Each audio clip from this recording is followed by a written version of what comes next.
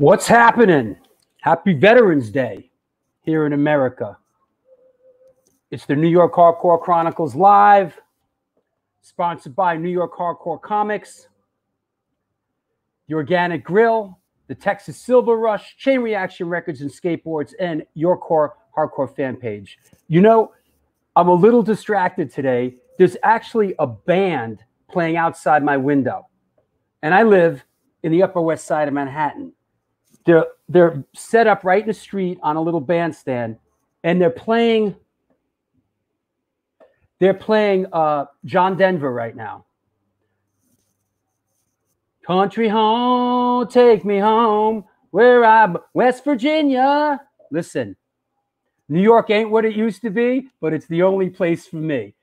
What's happening? What's happening, gang? What's happening, John? What's happening in Scotland? Robert, what up, what up? Chris Hoffman, what's happening? Philip Oakey, what's happening? The whole gang. Hey, Lori, how are you? Good to see yeah, kind of in the rain, bro. Yeah, it's a kind of a nasty day, and they're out there playing. Hey, Johnny Rock, what's up? Hear me calling, Johnny Rock. What's up, Nick Esposito, upstate New York? Keep it real up there. Love upstate New York. Love it. What's up, Greg? Hope you're well, buddy. Hey, while we're at it, just want to remind you that this Sunday, next show on this Sunday, we got the El Nino guys coming up.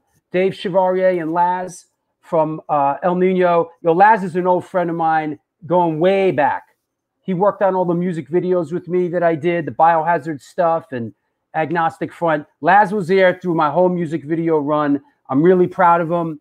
You know, he stuck with it and stuck with it. Get with it. He stuck with it. And, you know, he hung in there and ended up in El Nino and did all right for himself. After the Il Nino show, a week from today, we're super stoked on this. We're super stoked on this. We got Keith Burkhart from Cause for Alarm coming on the show. Like I said, not on social media at all.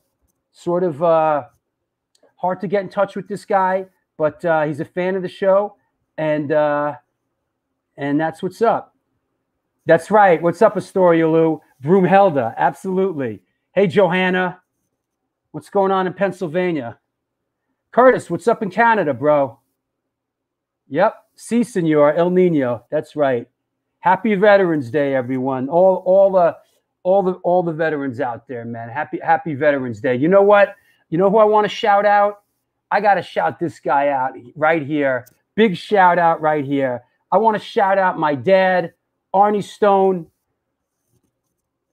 Army veteran. Here he is in December of 1954 with his tank. He served in the Korean War conflict. That's my dad from the Bronx, driving a tank, yo. Dad was driving it's just a tank driving motherfucker right there. And wait, I got another one. Hold on. Another shot. Hold on. Here's my dad and his buddies.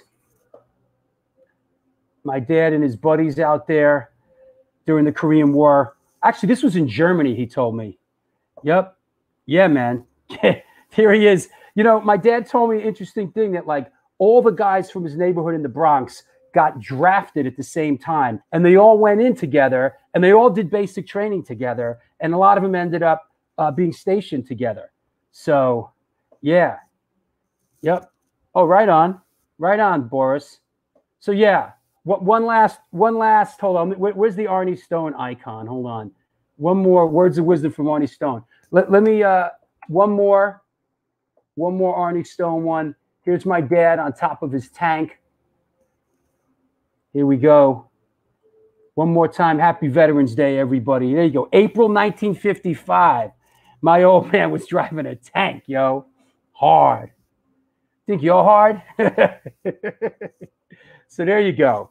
That said, let's bring on Steven Messina, who is in the storage hut today. What's up?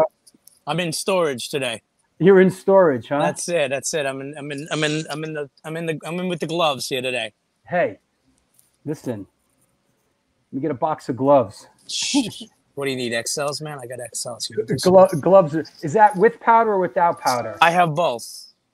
Isn't the powder thing? Doesn't the powder thing get you sick or something? Yeah, you don't want the powder. No one likes the powder. The powder, yo. Stay away from the powder. Listen, where's photos of the day? Photo of the day today, people. Hold on, what happened to the photos of the day?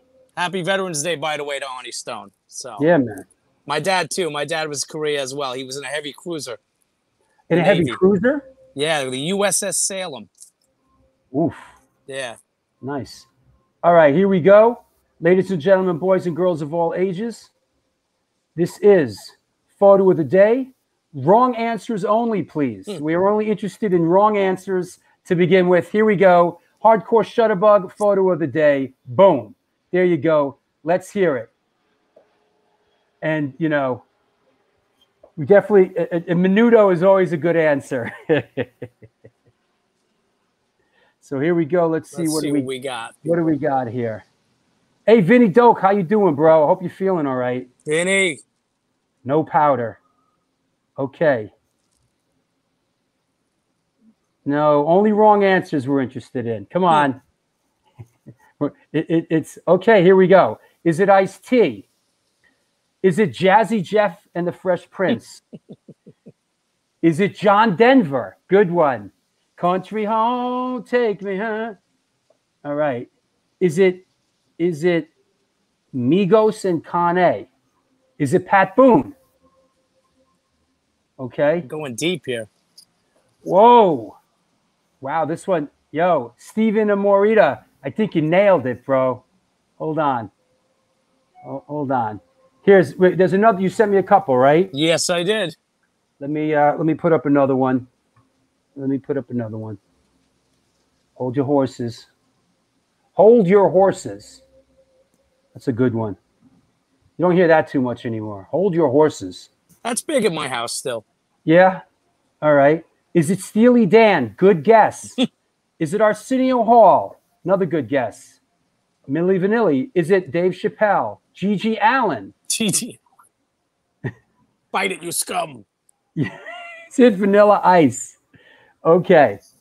All right. Here we go. Let's hear it now. You know what? I like this one right here. This guy really got it. Are you ready? Yep. Is it Public Enemy with Sisters of Mercy at Radio City? Wow. Hold on. I got the third picture of the series. Holy shit. I got the third picture of the series to put up. Hold on. Damn, I'm impressed. Yeah, bro. Dude nailed it. Here you go. Bam. Yes. Yes, Look Steve. at that. Steve, you win. It is Public Enemy with Sisters of Mercy at Radio City. So give us a little background on this. Wow. Well, first of all, yes. This is dead on, nailed it. This was July 24th, my birthday, actually. This is July 24th, 1991. This is 29 years ago. And the bill was pretty crazy.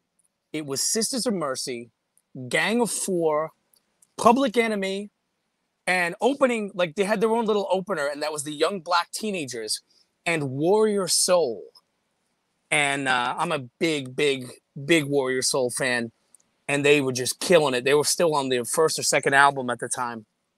And yeah, it's funny because the thing that made me laugh was that Public Enemy was announcing that they were going to be the first hip-hop band to play Radio City. And yet they brought out an opener, this band, the Young Black Teenagers, who went on before them. So technically, they were the first hip-hop band. So technically... Right. Is that right? Is that Young Black? Twist the bottle and twist the cap? Yes. Twist That's the bottle and twist the cap. So they were the first hip-hop band to play Radio City. Tap the bottle. Tap the bottle and twist the cap. Yeah, sure, I remember that. And the funny thing about the Young Black Teenagers is they were a bunch of white kids. That's right. That's right. But it was a great, really eclectic bill because you had Warrior Soul, who were still on their first, I think the first album, the first Geffen album, which was like a really heavy kind of like trippy band.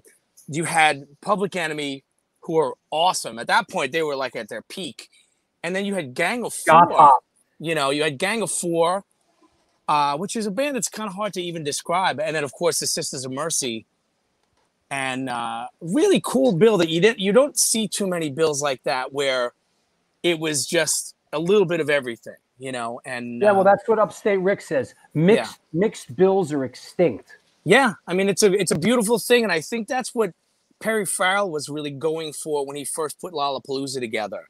Yeah, you right, know, sure. And it's just mind blowing to me that this is 29 years ago. This is almost 30 years now, and I just feeling like a fucking dinosaur, feeling old, man. But you know, I remember Public Enemy. Wasn't it Murphy's? No, that was Murphy's Law. No, it was Beastie Boys, Murphy's Law, and Public Enemy. I saw that tour. I actually worked on. There's a VHS out there.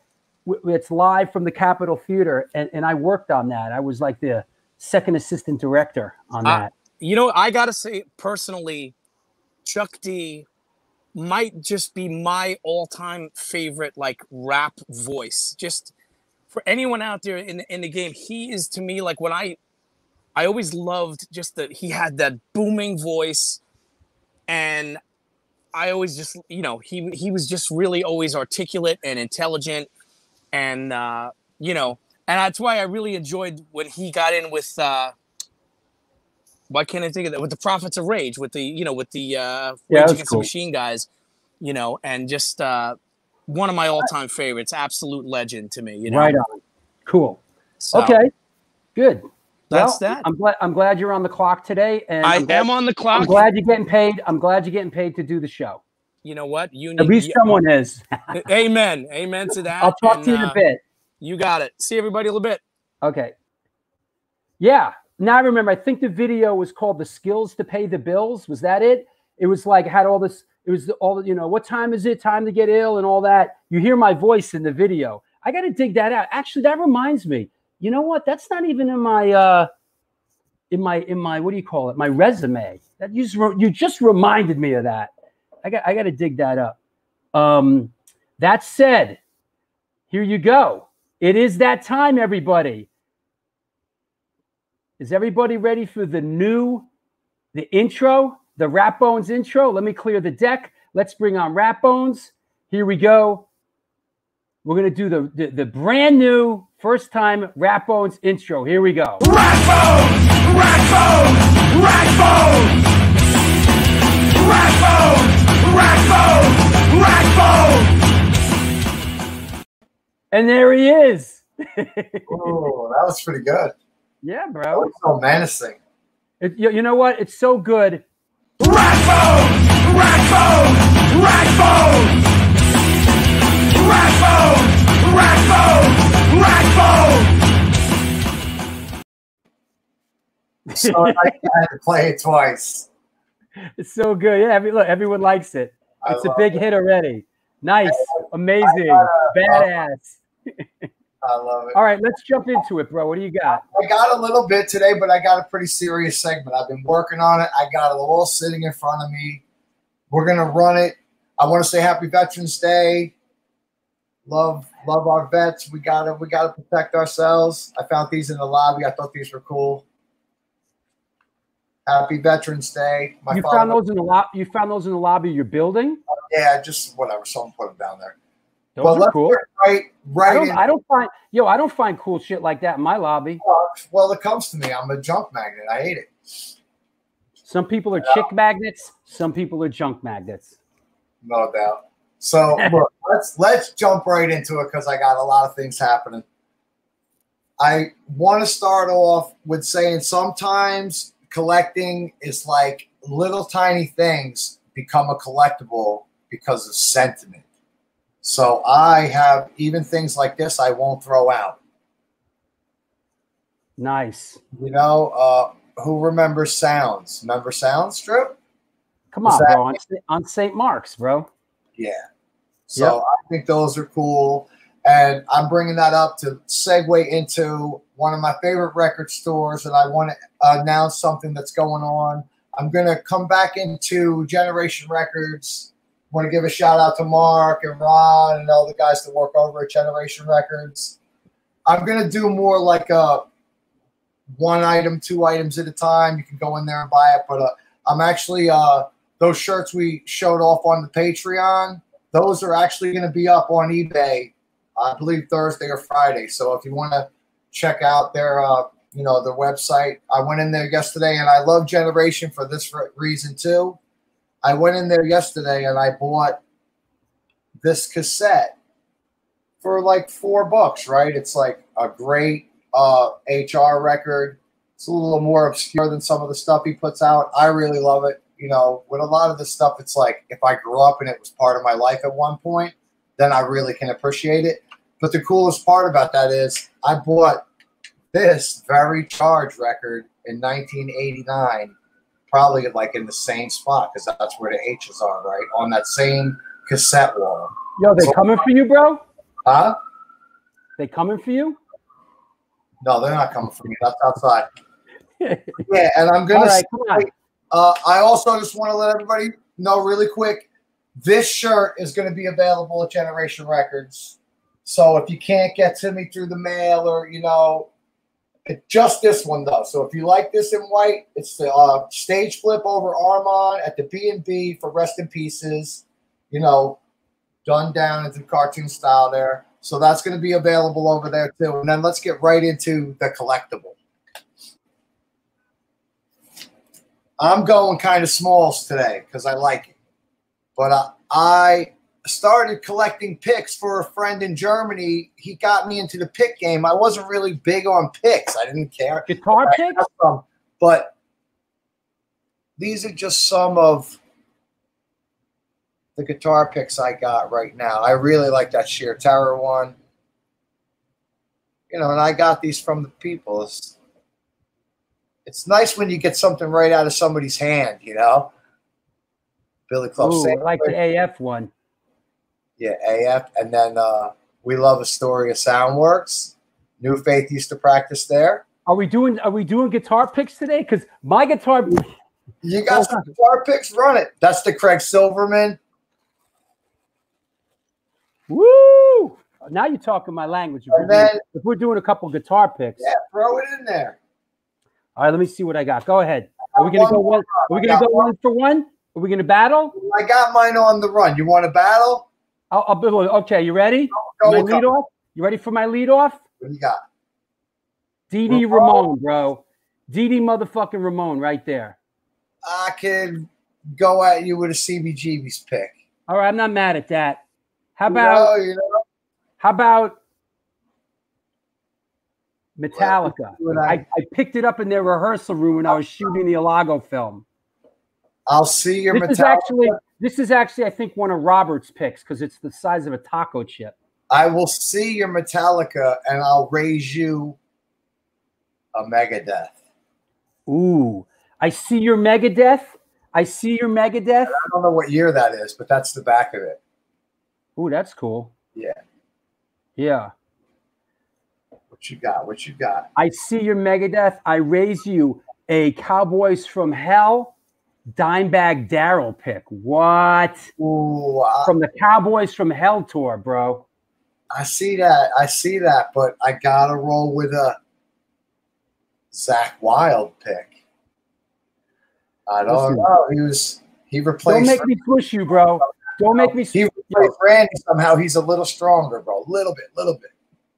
But then I got this. This is one of my favorite picks, and that's an '80s pin. How about Black Sabbath Geezer Butler? All right, Black Sabbath Geezer Butler. I love that Eddie pin, right? So yeah, these are some smalls I got.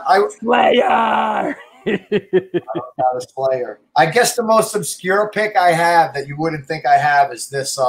I worked production for a little while, and we did the first gig I was on was Madonna. She was out in the warehouse out in Brooklyn, and the first night I found that in the stage, like on the stage, we were tearing. I didn't know Madonna played guitar. Go figure. She plays guitar. Yes. Listen. Pretty cool. Hey, you know what? Suck on this, bro. Ooh, that's nice. Rick Nielsen, Cheap Trick. Hey, that's a good one. Oh, you know what? Here's a personal favorite of mine right here. What you got? Surfing with the Alien, bro. Joe Satriani. Oh, that's a nice one. Oh, here's another one. Yo, all worn down.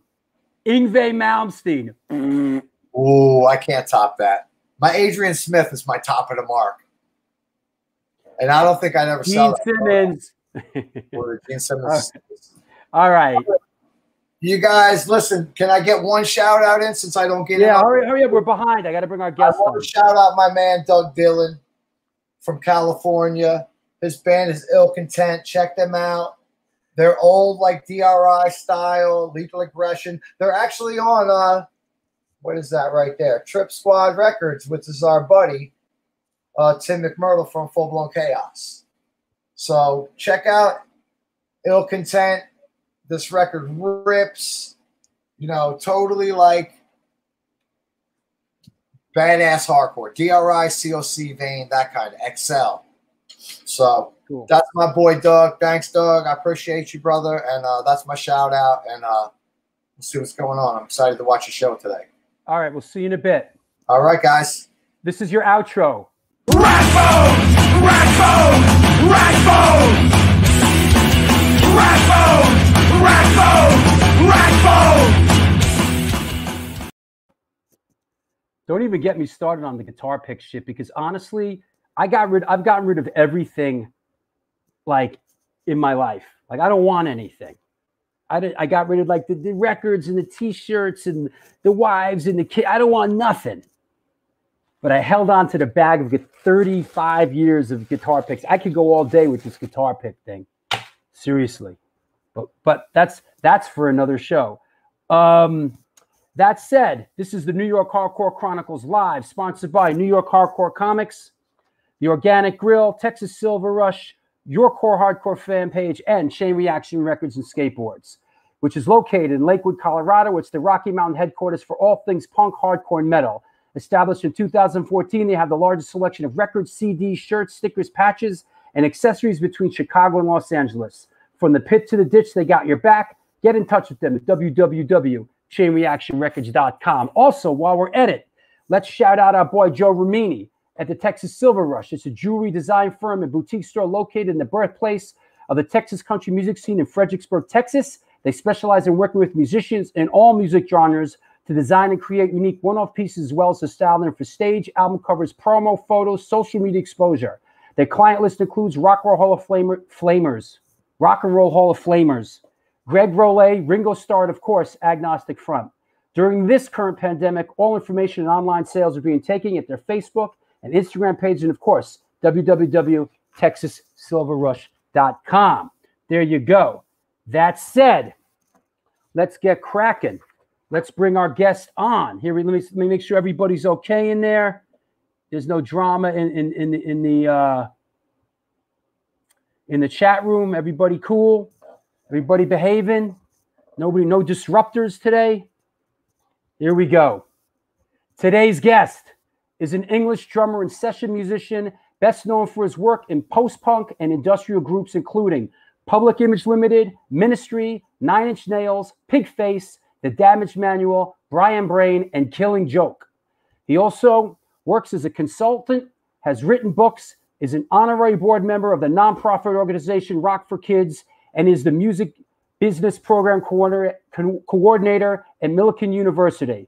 Please welcome, coming at us from Chicago, the land of Lincoln, in the great state of Illinois, Mr. Martin Atkins. What's happening? Hey, how you doing, Drew? I'm good. Thanks for coming on, buddy. What a crazy bunch of motherfuckers you've got on the show. I know.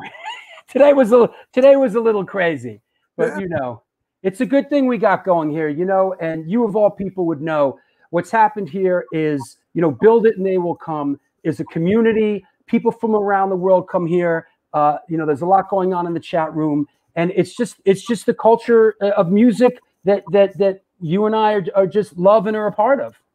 Yeah, it's great to see. It's great to see. So what's the latest, man? What was happening when the zombie apocalypse hit? Well, I was kind of fortunate. We have an event that we do with my students at Millikan. It's called Midwest Music Expo. We were supposed to do it on May the 9th. and it's an in-person event on the campus. It's a beautiful campus. And I'm like, you know what, students, we got to cancel this. And so we reluctantly canceled the event. But within a couple of weeks, we'd started to do free workshops, screen printing workshops, interview stuff, things like this online. I'm like, you know what, let's switch to virtual. So we did our conference virtually May the 9th. We tripled our attendees. Instead of people from a 200-mile radius, we had people from 23 countries. So since then, since May the 9th, I've just been going crazy doing stuff, helping people out, doing events.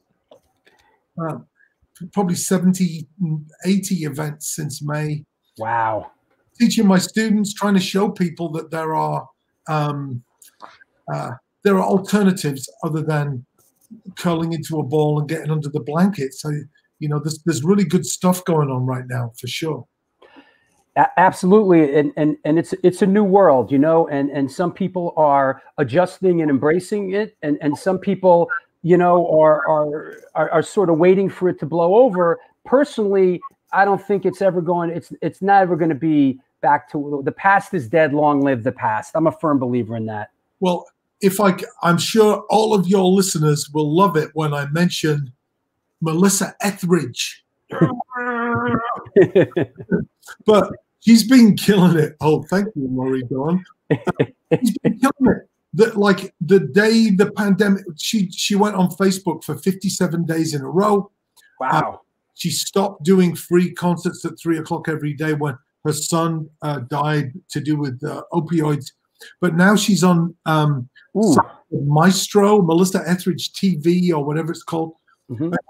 She has 1,000 subscribers at $50 a month. Nice.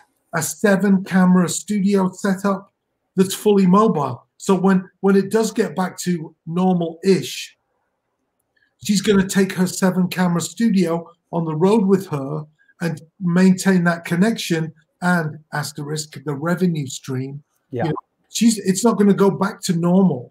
So, you know, for me, I'm going to have a Zoom chat on my drum riser. I'm going to have a Zoom cam in my bunk so people can watch myself cry myself to sleep in pain after a Pigface show. You know, it's not going to go back to the way things were.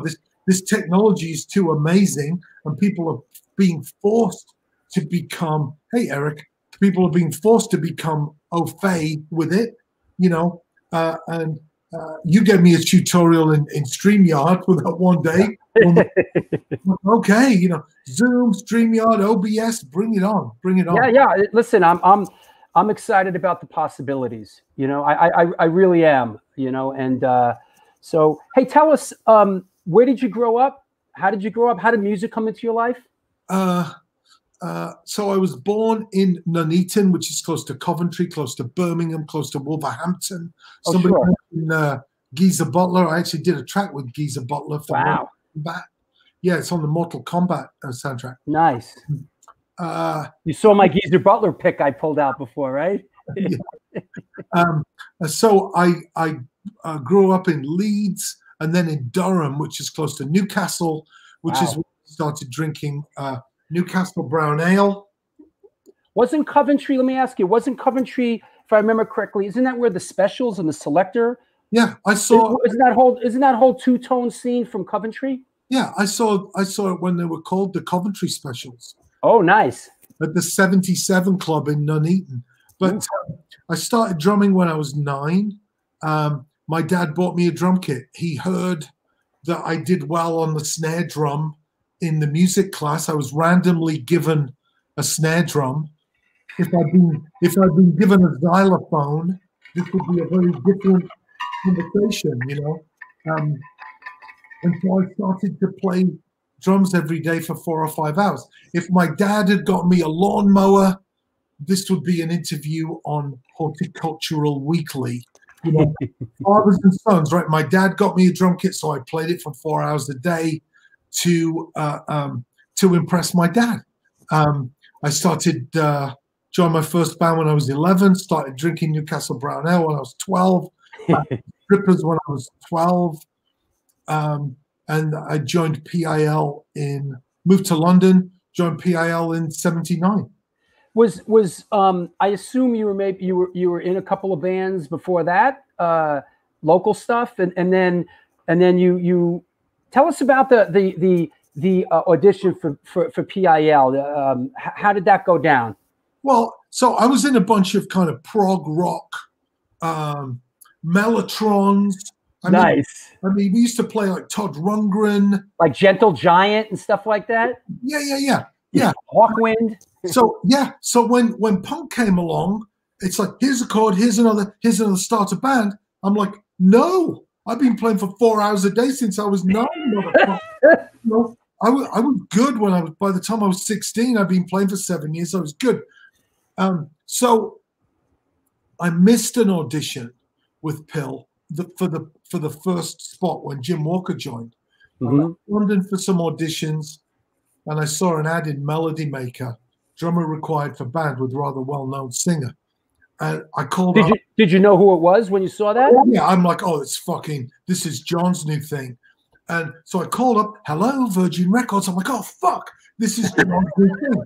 And I'm like, when are the auditions? Because I'm really good and I don't give a fuck and I'm sick of being in these prog rock bands. And when auditions are Friday, you sound great, we'll get you in. And I'm like, I've got to leave tonight.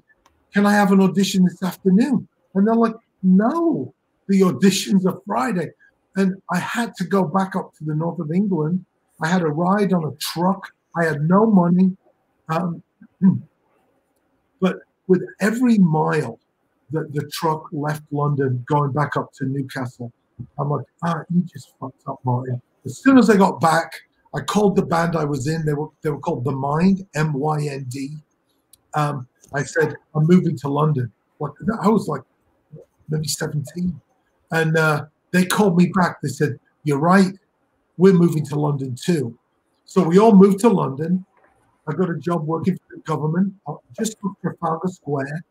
I used to have my sandwich sitting underneath Nelson's column every day. And then, in that first year and a half of PIL, maybe 2 years, they went through like 8 drummers. They set Carl Burns on fire. Jim Walker left. Richard Dudansky.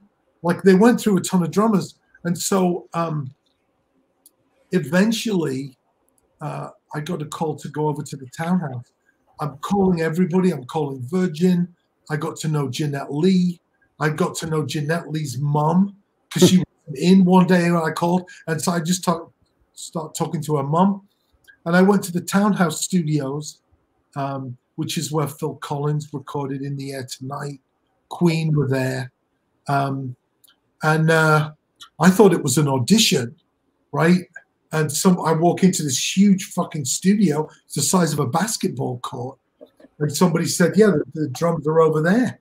And I sit down behind the kit and I put the headphones on. Never done that before. I put the headphones on and somebody goes, rolling.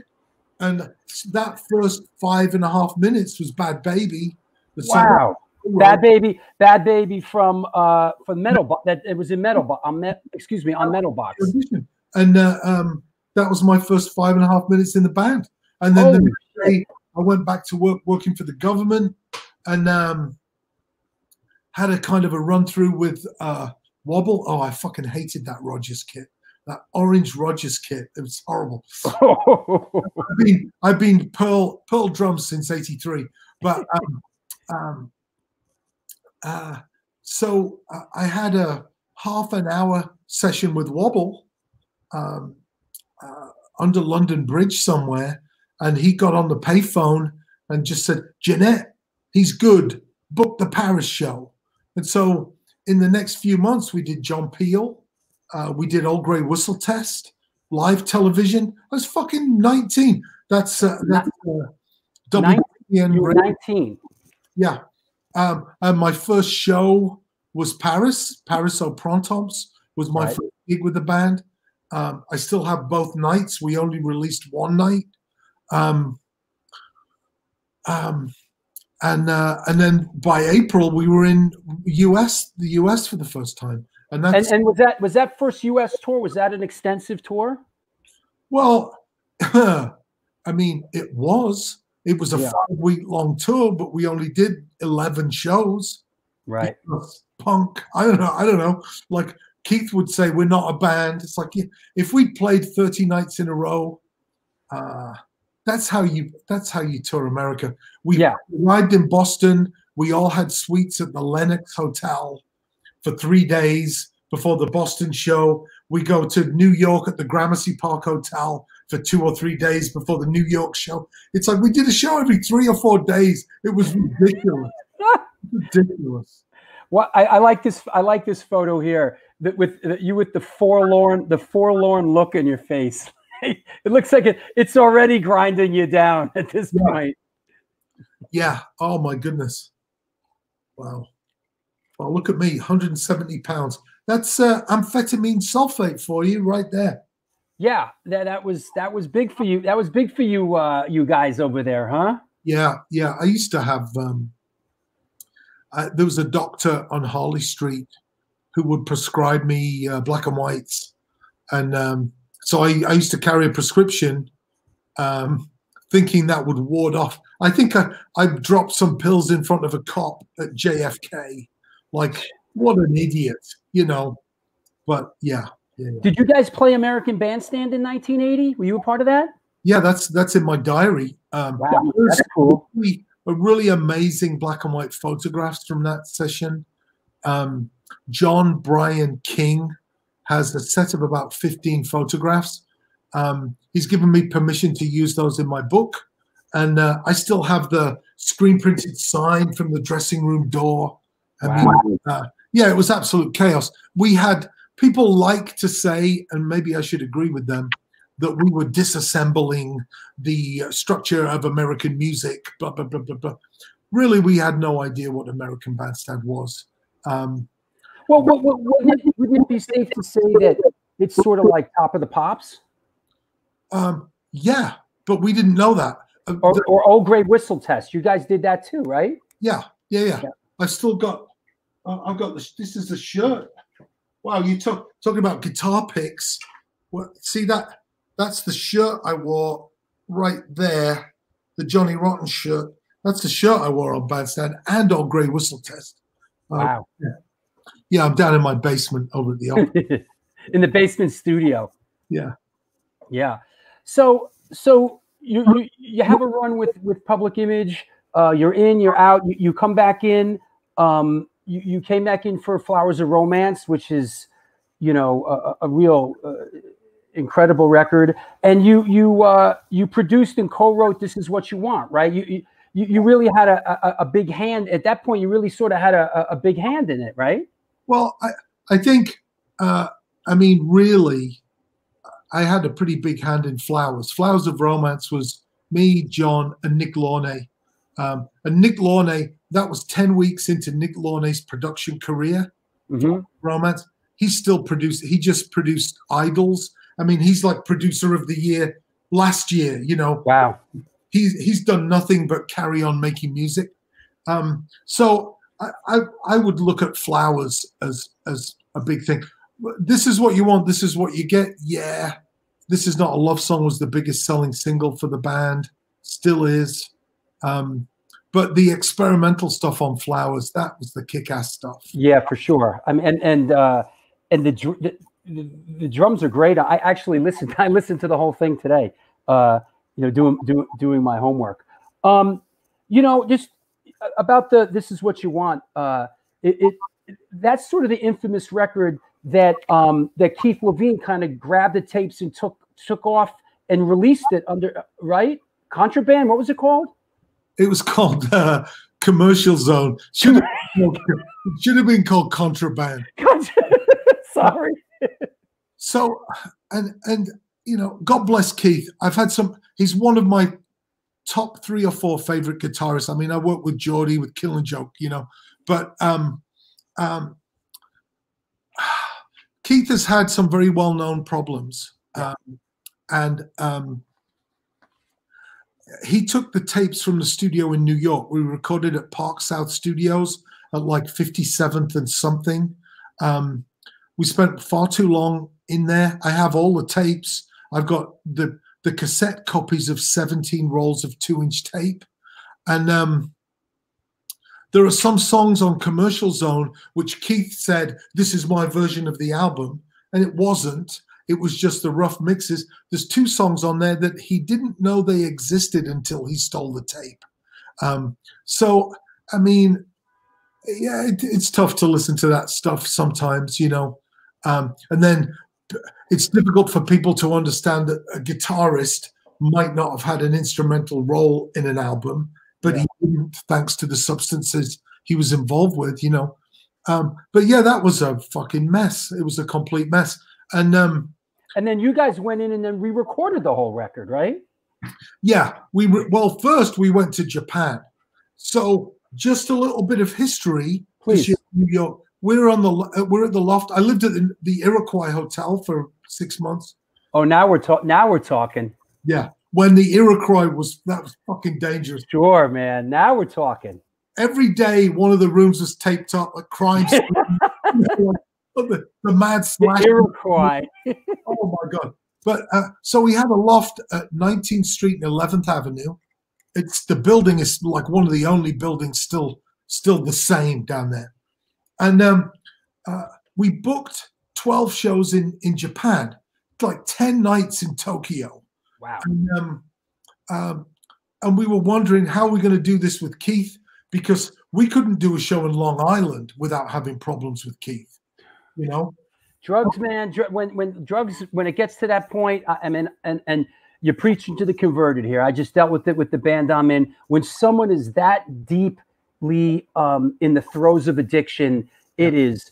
You want to talk about a touring band? Forget it, man. Forget it. Well, so then, not that anybody needs another reason to dislike Paul McCartney, but Paul McCartney's arrested in Japan because he's got like a kilo of reefer. Right. So then we're like, what an idiot. Then we get word from the promoters in Tokyo, we're sending you the revised contracts with, it's called the Paul McCartney clause. Oh, geez. What is this? And basically, if anybody in the band or the touring party is found to have any stimulants, and that includes Vicks inhalers, they class that as a stimulant there. Wow. The tour's off, and we owe the promoters not the money they were going to pay us, but we owe the promoters the amount of money they think they might have made.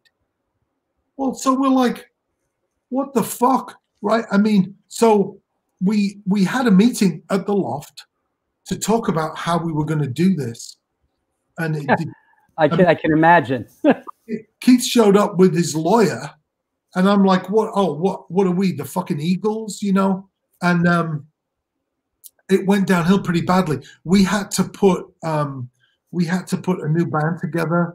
You know, somebody said, "Ooh, this was Martin Atkins' Power Play." Like, oh, fuck off! I was 22. Yeah, was on drugs. We had $100,000 contractual commitment. We were just trying to get through it, you know. So that, yeah, that makes sense. Is this in that ballpark? This is later. This shot, right? This is later. That's at my old studio on Wabash Avenue in Chicago. Okay, yeah. So this is quite some time later. So the public image thing sort of plays out, and you know, eventually you leave the band, and then you go on this incredible Proficient run. I think, correct me if I'm wrong, but the first thing you did out of the gate there was the Damage Manual with Ja, right? No. Actually, the first thing I did, we ended up moving to Los Angeles. Mm-hmm. House, swimming pool, palm trees. I get a 1954 Ford Crestline. I learn how to drive. Here we go. This is not a love song. It's top 4 everywhere around the world. It took me 6 months to realize, oh, I know what's wrong. I'm really unhappy. It just didn't occur to me for like 6 months that with everything that I had, with everything that was happening, we did Miami Vice, which was the biggest TV show. Right. Sure. I remember that. Yeah. And yeah, Ashley agreed. I'm like, this is shit. I actually quit the music business. I moved to New Jersey, got an apartment with my girlfriend at the time, and started working construction. You know, Wow. fuck this. Yeah. And after about 8 months, I get a phone call. It's Geordie from Killing Joke. Come and join the band. And I'm like, fuck. I mean, anybody else other than Killing Joke, I might have said no. But I grew up just loving Killing Joke, you know, and the tribal drums that Paul Ferguson did and still does now, you know. And just when I was out, they pulled me back in, so to speak, right? So well, you were young. You were young and full of vitality. So you know, when you're young, you could take it. Yeah. So Killing Joke came after PIL. That got me to about 1990. So I go to London, and Killing Joke is just a disaster. It's a complete fucking disaster. They're behind with the payments on the equipment storage in the rehearsal room. There's no manager. So I started managing the band. One of their guys comes to me. He's like, fuck, this is terrible. There's no room in the office. We've got 2,000 flexi discs and there's 400 t-shirts and there's no fucking money. I'm like, sell the fucking flexi disc. Come on, man. And so it's hard, you know, and everywhere I've been in the States, like the DJs were playing like 3 or 4 Killing Joke cuts. Matt Pinfield with the melody. He loved Killing Joke. Yep. I'm like, we've got to go to the States. They're like, fuck America. I'm like, no. Eventually, I got Killing Joke to come to the States because I told them about the Miyako Hotel in San Francisco. I said, Geordie, the baths are this deep. It's a Japanese hotel. You can order sake and sushi on room service. That was it. I'm like, really? That was it for a 6-week-long American tour? Yeah. Wow. And how did and then so the Killing Joke? I mean, Killing Joke, and then eventually you worked with Ministry and 9 Inch Nails. I mean, so while I was in Killing Joke, they were good friends with Al. Of course. Because Al had spent a lot of time in London, right? So, and isn't that a bit of the Chicago connection there too? Yeah, absolutely. So, well, when I'm in Chicago with Killing Joke, we all end up at Al's loft. Enough said, you know. in what, 1990? Yeah. Woo! So I'm touring with Killing Joke, and now I've become friends-ish with Al. I remember being at the Seagull Hotel in Miami on a payphone in the lobby. Debbie Harry had asked me to join Blondie. That happened when I was in New York. We played at the Cat Club, 3 nights at the Cat Club. Of course. So I'm like, that was kind of interesting because I grew up listening to Blondie. Sure. But I get a phone call in Miami. It's Al. Would I go out as one of the 2 drummers on the Ministry tour? And I'm like, yeah, okay. And so that was me and Bill Rieflin. Rest in peace, Bill Rieflin. He just passed earlier this year. So I played on the Ministry tour. I saw somebody asked you. I played on the Ministry tour while I was still in Killing Joke. That's what I figured. Yeah, I have both years, 1990. Yeah. And then that Ministry tour was fucking insane. Wow. And well, they were hot. They were kind of hot at that moment, right? That was like they had the music video that was on, and that was a hot moment for them, man. Yeah. And which seemingly to me sort of it which translated to a hot moment for like a lot of the Wax Trax artists, right? And it sort of filtered down from Ministry. Yeah, it was an explosion of industrial music. Yes. So and I think also in there, I'd come back to Chicago before the Ministry tour because a promoter in Chicago owed Killing Joke $5,000. And I'm like, listen, you don't know me, obviously, and you're not familiar with Killing Joke. because you're not gonna fuck you. This is what are you thinking, man? Because this is gonna go on until it's resolved. So at the end of the tour, I flew to Chicago to get our money, and you know, spent some more time with Ministry in the studio, and then at the end of that Ministry tour, maybe halfway through, all these different people, Ogre from Skinny Puppy, Chris Connolly, KMFDM were opening. Yeah, they were great back then. Yeah, I invited everybody into the studio the day after the tour ended in Chicago to work with Steve Albini, and that was the beginning of Pigface. So Ministry ends on one day. The next day I'm in the studio with Pigface, and I'm still in Killing Joke. Makes sense. Gina says, amazing Ministry show at the Ritz behind the fence. Yeah. I was there. I remember that one. So, Paul wants to know, did you get the 5K? Fucking course I did. So, I'll tell you the story about that if you want. If you see this, do you see this? This metal? Yes, of course. Right.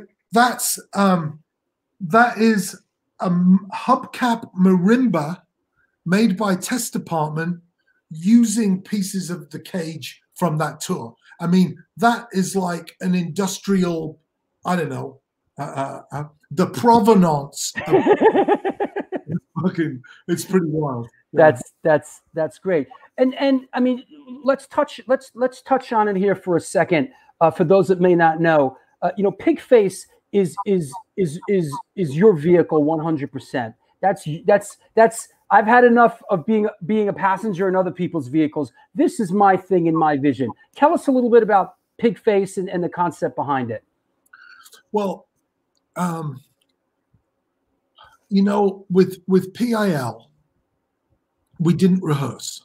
It was just like, fuck off. I mean, honestly, it was just unbelievable. The songs fell differently every night. Sometimes pop tones would be 10 minutes long. Sometimes it would be 5 minutes long. I mean, John's words would hit differently. They ironed everything out, unfortunately. But it was a jam band. Yeah. So, having the two drummer thing in Ministry, I'm like, oh, I want to keep doing this. Right. And we just invited a bunch of people to come out. And honestly, how luxurious to not have anything to prove, right? So Paul Raven from Killing Joke came out and played bass. Flea jumped into the studio with us. Danny Carey from Tool came out in 10 days in '94 in front of the Newcastle Brown Ale backdrop that I made. It just turns into this crazy thing. Once you start, it doesn't sound correct for me to say once you start not giving a shit, because we really gave a shit. But we didn't preconceive of how a show was going to be. So then, all right, Jim Thirlwell, join us on stage. And Jim would say to me, how does that song go? I'm like, I don't know how it goes with you, Jim. Oh, Genesis P. Orridge came on stage with us in San Francisco and then stayed for the rest of the tour with 6 cassette machines. Like, what the fuck? And the songs just changed, you know? And once you start to do that, that becomes addictive. Here's 10 guys from the fire station next door in Philadelphia in full regalia playing bagpipes. Here's harp, here's cello, right? Here's sitar and incense. And it's supposed to be industrial music, but we were really post-punk, you know, motherfuckers. And so that maintains to this day. We just toured in 2019. Randy Blythe from touring must be quite an offensive to mount, like a military operation when you have. I mean, I remember last time you played in New York, there was at least 15 people on stage, right? Yeah, and there was 27 at the Chicago show. Ooh. 5 drum kits. Danny from Tool, Bradley from Chant, Leanne on the kit behind me, multiple drums set up in front. Our friend Joe Gouston too played drums with you. Joe Gouston, Andrew Weiss on bass from Ween, along with Charles Levi and Greta Brinkman from Moby. It's just like, what the? Wow. But that becomes addictive, and people make sacrifices to do it. You know, it's not 27 people on $1,500 a week. Yeah. It's people who are doing it for the love of it and an audience that's just addicted to. So then people start to come to several shows because it's a different fucking band here than it was there. Yeah. You know, and I've been in bands where we play the songs the same. You know, Killing Joke. I mean, I loved Killing Joke, but we play the songs. There's a way that love. Well, things are rigid. This is the song, and this is how it goes. And I understand that. I certainly understand that with Killing Joke for sure. Right, but when you're on stage with Pigface, nobody's zoning out, going through the motions. Everybody is fully alert because it's like, who's gonna do what? Who's gonna invert something that we can all go over there and invert this song and see where it comes out. Wow, that's great. Hey, I need to shout out a couple of sponsors. Let me do that and take care of a couple of things, and we'll be back in a couple minutes, okay? Good deal. Well, there you go. It's the New York Hardcore Chronicles Live, sponsored by New York Hardcore Comics, The Organic Grill, the Texas Silver Rush, Chain Reaction Records and Skateboards, and Your Core Hardcore fan page.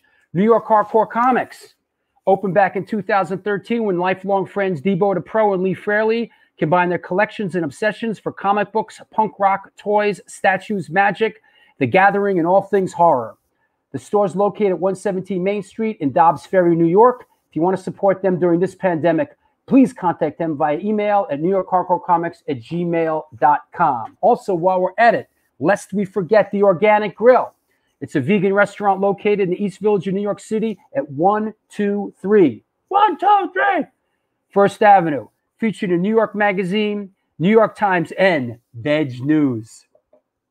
Their dishes have won numerous awards, including Best Veggie Burger. They make their own cheeses, sausages, and burger patties, and every dish on the menu could be made gluten-free. For all you gluten-free motherfuckers. This year, they are celebrating their 20th anniversary, and they're all about having a great time while enjoying amazing, clean food. After 3 months of being closed and now open for deliveries, get in touch with them and order some great food at www.theorganicgrill.com. That said, I want to mention a couple of upcoming shows real quick. On December 22nd, coming up, we got from Mind Force, Jay Peter. What's up? Love Mind Force. This should be a cool show. Jay Peter, Sunday, November 22nd. After that, on Wednesday, November 25th, one of the old school hardcore thumpers, author and musician Eugene S. Robinson from Oxbow, Whipping Boy, and Blackface. And you better believe we're going to talk about the big Paramount Theater riot in Staten Island. It was the Punks and Skins versus the Guidos in Staten Island. Circa 1981. I was there. It was bananas. So that's on the agenda. Also, psyched on this. Sunday, November 29th, you asked for it, you got it. Moby's coming on the show. Moby with deep hardcore roots, played in the Vatican Commandos and came up playing CBGB's matinees. Lover of New York hardcore, Moby, animal rights activist. That should be cool. And then the very next show after that, Pinch Me, please. Really excited about this one. I know you are too. From the Sex Pistols and the Wretch Kids, Mr. Glenn Matlock's coming on the show. So that's going to be rich in punk history. So Glenn Matlock, one of the nice guys, one of the good guys. So tune in for Glenn Matlock and all the rest. We'll get to some other ones later on. I want to mention, where is New York Hardcore Chronicles merch? That's right. You know, the merch link is integrated. Yo, it's integrated. It's integrated. Below here, you should be able to see if it's there. I can't tell. I believe it is. New York Hardcore merch link. I think they're just showing the mug, the New York Hardcore Chronicles Live mug, and the sweatshirt. But if you go to that link and if you go and look at one of those items and look down, you'll see all the other stuff. We just made some new merch for the holidays. I know it might be hard to see it here, but we just did the Do Good Things, the Good Things Come to You line of merch. So there you go. By popular demand, do good things and good things will come to you merch. You see it on there. There's a sweatshirt. There's girl shirts. Yo, you girls, seriously, who's thinking about you girls? Who loves you girls? I do. Okay? Remember. So go check out the merch. If anybody's down there, you got your white hoodie yesterday? Good. Cool. Good. Yeah, now you have to buy more. There you go. Yeah, all kinds of girl stuff. No ugly sweater. No, I'm not doing ugly sweaters, man. Dumb shit like that. You know, trying to keep it, you know. If somebody out there in the chat room, do you see the link underneath the merch link? Does it show that on the live show? I see it in the I do. That's right. I do. Oh yeah, it's below. Thank you. Cool. All right. Listen, I worked hard to hustle up the subscribers. I want to thank everybody for making that happen. The link is down there. If you click the mug or the sweatshirt, at the bottom of that, it's a little convoluted. You can see everything. And the Do Good Things and Good Things Will Come to You stuff just went up. Let me put the link, the Lancelot link, in the chat room right now. There's the link. What do you think? There's the link. So there you go. New York Hardcore merch. You asked for it, you got it. Also, let me get rid of that. Okay. I want to mention the Patreon. I know y'all love when I mention Patreon. Don't be a Hatreon. Join Patreon. The Patreon is the community within the community. I mean, everybody likes free, right? Of course, everybody likes free. It's a free world, free music, free everything. You know what? Support this show, will you? Stop lurking. You can't lurk your whole life. Come out from the shadows and support this show. So, you know, get down with Patreon. Got a bunch of stuff coming out. For those that can't wrap their head around the Patreon thing, there is a PayPal address, stone4124@AOL.com. Please support the show. You don't have to lurk your whole life. You can come and be a part of our community. So there you go. Baltimore Steel. Yes, you can, brother. Yes, you can. You haven't worn your socks yet. Yo, send me a picture of the socks, Upstate Rick. You know? Yes, Lori Dawn, #1 merchandise model. You need that. You need that long sleeve tee. So, you know, come on in. The water's fine. So that's that. I want to shout out my latest patrons. Christopher Hoffman, Riz Faruqi, John Siciliano, Scott Adler. Thank you, bro. Scott Adler jumped in the pool. Thomas Rudy, Victor Mogliansky. Love that name. Victor Mogliansky. Who do you think I am, B? Victor Mogliansky. Anything with ski on the end, right? Robert Meyerson and John Berneas. Our man John Berneas from out in Long Island. Thank you, bro. I appreciate that. What else? Listen, the Patreon thing, we're heading out to do the Drew Stone Cinematic Music and Walking Tour. That's going out in a couple weeks. You know, at one of the upper tiers, 96 tiers, there's New York Hardcore Chronicles 10 Questions starring you. So I think I covered a lot here. Sorry to ramble on. Don't lurk. Don't lurk. Hey, Susan. How you feeling, Susan? I hope you're well. Haven't seen you in a minute. Rudy can't fail. Ski. Is that today's joke? Ski. Yo, Ski. Like Flan on the last show. today's, like Frank Zappa used to do on a show. Tonight's secret word is ski. All right. There you go. Brewski. Yoski. That said, I think I covered a lot here. One last picture. It's Veterans Day, all right? Because it's Veterans Day, one last picture of my dad in the Army, all right? One last picture of Arnie Stone in the Army, okay? Just so you know, it's not all serious in the armed forces. Here's my dad during the Korean War conflict with one of his buddies from the Bronx, living it up in the barracks. So there you go. I want to thank all the veterans out there for your service. Freedom does not come free. Something, let me address this a second. Everybody likes to go out and throw a brick once in a while. I get it. But freedom doesn't come free. You're lucky you're able to go out in this country and throw a brick. So there you go. Oh, is that right? Is it Independent Day in Poland? Is that right? I did not know that. Happy Independent Day in Poland to all our Polish brothers and sisters. Pigface ski. Good one. All right. That said, I think we're good. I think we're set. I feel good about this. Let's bring on our guest, Mr. Martin Atkins. Hey, man. Hey.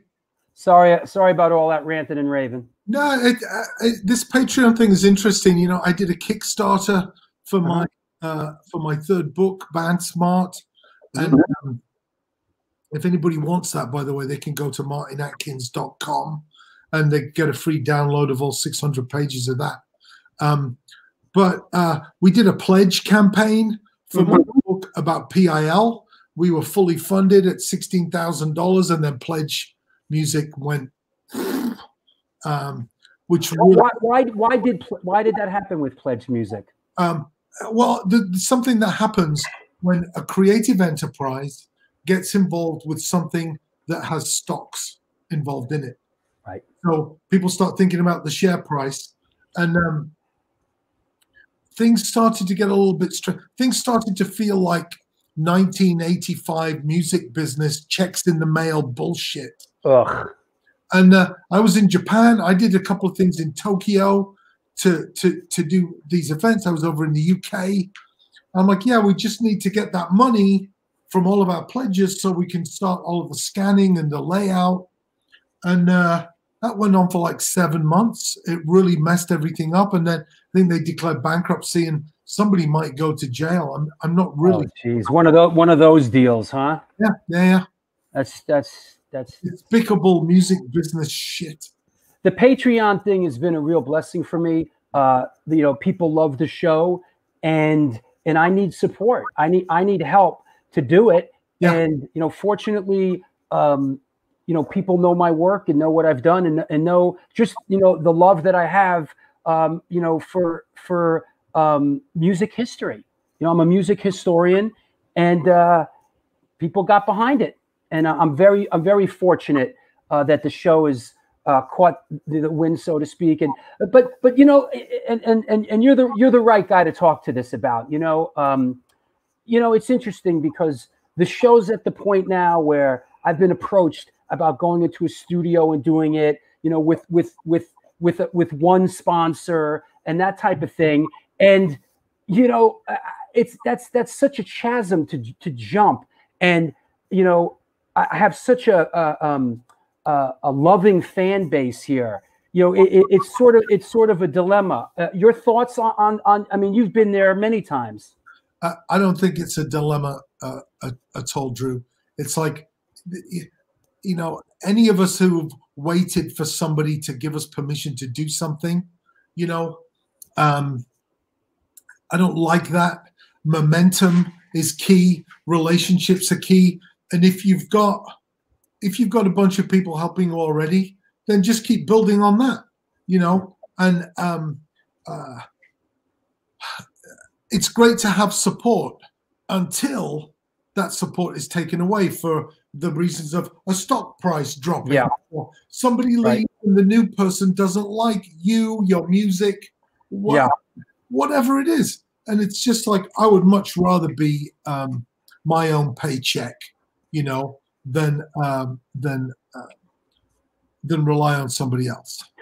Well, that's where it's at now. I mean, I'm not, you know, it's nice. It's flattering to get an offer like that, but there is an inherent charm to doing it in you know, you know, or when I'm in Florida in my dad's kitchen, you know, but I think that, you know, that's part of the inherent charm of it. And for yes, hardcore is a DIY subgenre. Yep.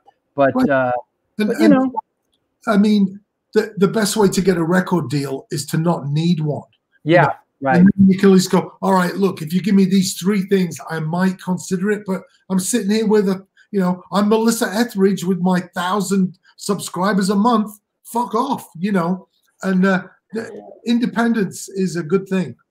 Yes, I agree. And it's interesting because in sort of the chaotic music world that we live in, sometimes I think some of us do long for the old days when there was an infrastructure, you know, to record companies where you have a budget to go in to do a record, you get a budget, you get a little tour support. So, you know, there was some sort of an infrastructure. It's hard for some to navigate without it. Yeah, but I was talking to somebody yesterday, and they said, you know what? It seems to be all the old guys who are thriving right now. Yeah. I'm like, what the hell is going on? And I'm like, well, that's easy. You know, I'm 61. I remember when drum machines came out in like, I don't know, 75.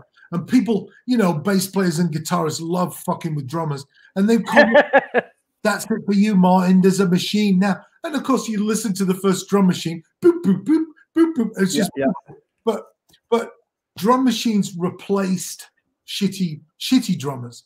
But so that's like, and then we start our own labels, and then we're using recording tape, and we're sending off masters to disc makers. What I did in 85, 86 to have a vinyl record made, and then it's like CDs, and then it's iTunes, then it's streaming, and now vinyl's back, and we're teaching ourselves to do all this stuff.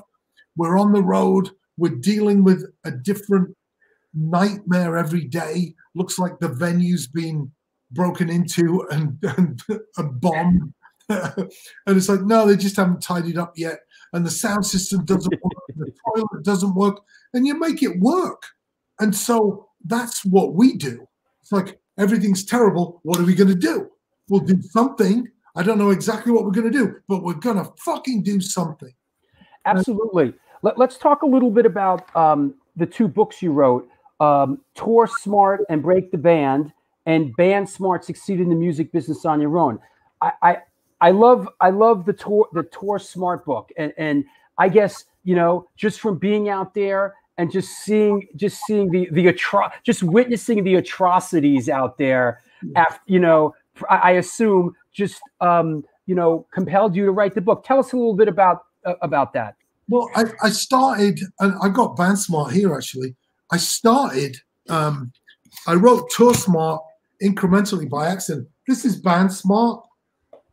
For those of us who remember a phone book, it's a fucking phone book.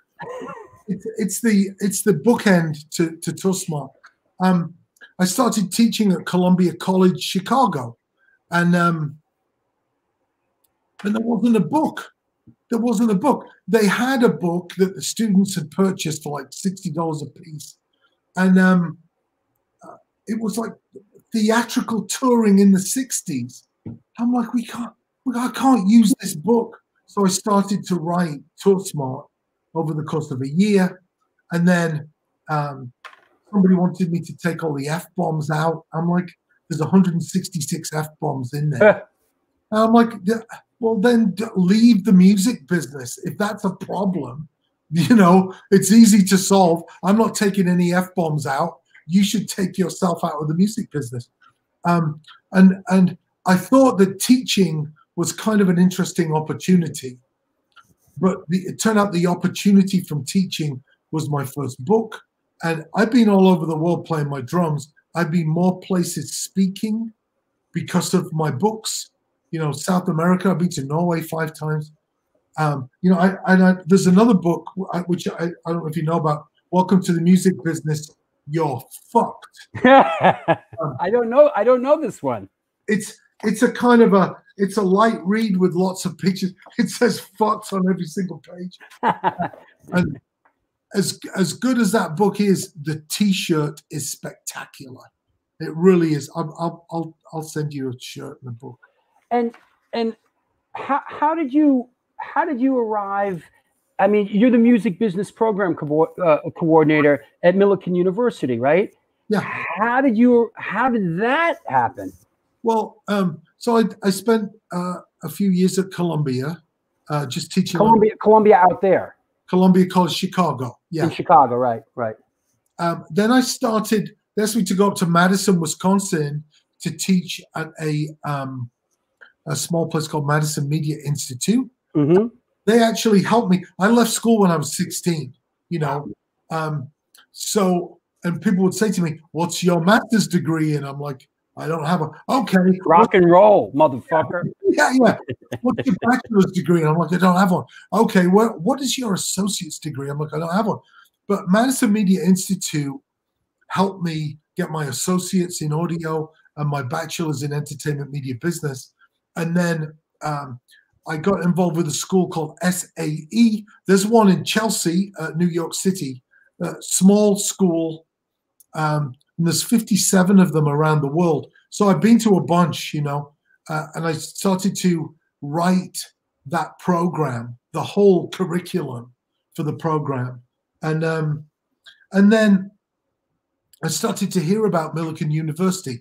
It's 2 hours south of Chicago. The city of Decatur itself is a little bit, needs some help, I think. It's a challenge.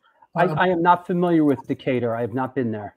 I mean, it's, you know, I've seen some problematic parts of the country, and I think the equation with Decatur is very easy to fix, and I think the university is working hard to do that. I mean, I know Madison. I mean, Madison is Madison. Madison's gorgeous. Yeah. The campus at Millikan is amazing. They just put in a $25 million Commons building, a new musical theater building. I mean, it really is a really relaxing, inspiring campus to be on. It's one of the reasons we do Midwest Music Expos, to have people come to the campus and see it. So for the last 3 years, I've been coordinating that program, changing things around, making it work for students who need to get out into the job market when they graduate. And everything that we're doing is geared towards that, you know. You mentioned the Midwest Music Expo. Yeah. Let's talk about that a little bit. I'd like to bring on a friend of ours. Tell us what's coming up this week. Well, Saturday is our all-dayer with panels. Wendy Day, who's credited with getting Eminem signed. She did the largest hip-hop deal in history, the Cash Money deal. Yep. She's going to do a panel. Trey Elder from a label called Quiet Pterodactyl, what a mouthful that is going to talk to us about a compilation he put together with Twilight Tone of the Gorillas and Jeff Tweedy from Wilco.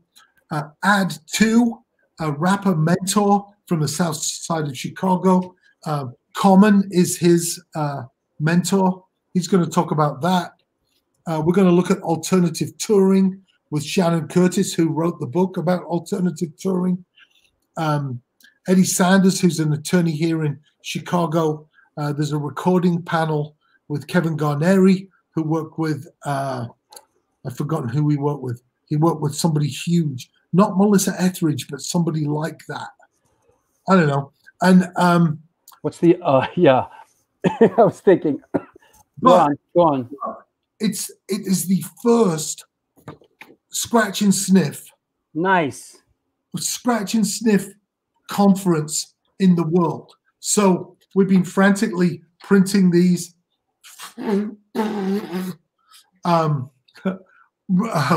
commemorative collector's edition, signed and numbered. Wow, that is awesome. And you're sending them out, and you're getting addresses and sending them out to everyone? Yeah, and there's some locations awesome. In Decatur that have them. But was it Sheryl Crow?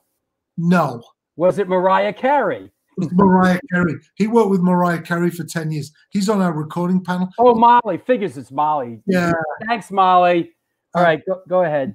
Kevin works in the audio. He runs the studio, beautiful Neve studio. Sure. At the Milliken campus. Haven't heard that in a second. A Neve board. Yeah. A Neve board. So wow. What I'm trying to do, this is of course homage to John Waters in the movie Polyester.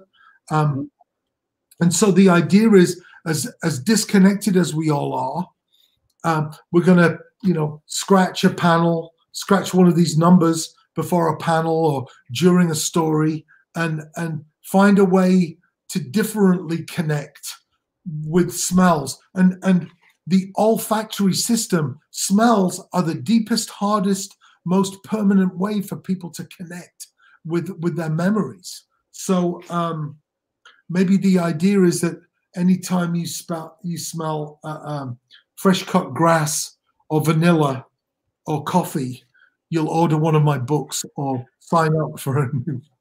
Hey, a lot of the people is asking about the scratch and sniff stuff. You better make your move because the festival's going on this week. So yeah, it's tight. If somebody's desperate for one and wants to drop some FedEx action, we can get some cards to you, because it's a really cool thing. It's crazily complicated, as most cool things are, but it's what I'm trying to do is show kids on the south side of Chicago, or anybody who's like, everything is fucked, we can't do anything. Well, you can fucking do that, right? You can do things, and creativity is the pathway. Yep, absolutely. And we have a screening tomorrow, right? Well, and we are screening. Let me clear the deck here a little bit. And I neglected to mention our guest of honor on Saturday, which and this also ties in with tomorrow's screening. Michael Anthony Alago, who I crossed paths with in '84 when I was working with Public Image Limited, and Michael was at Elektra.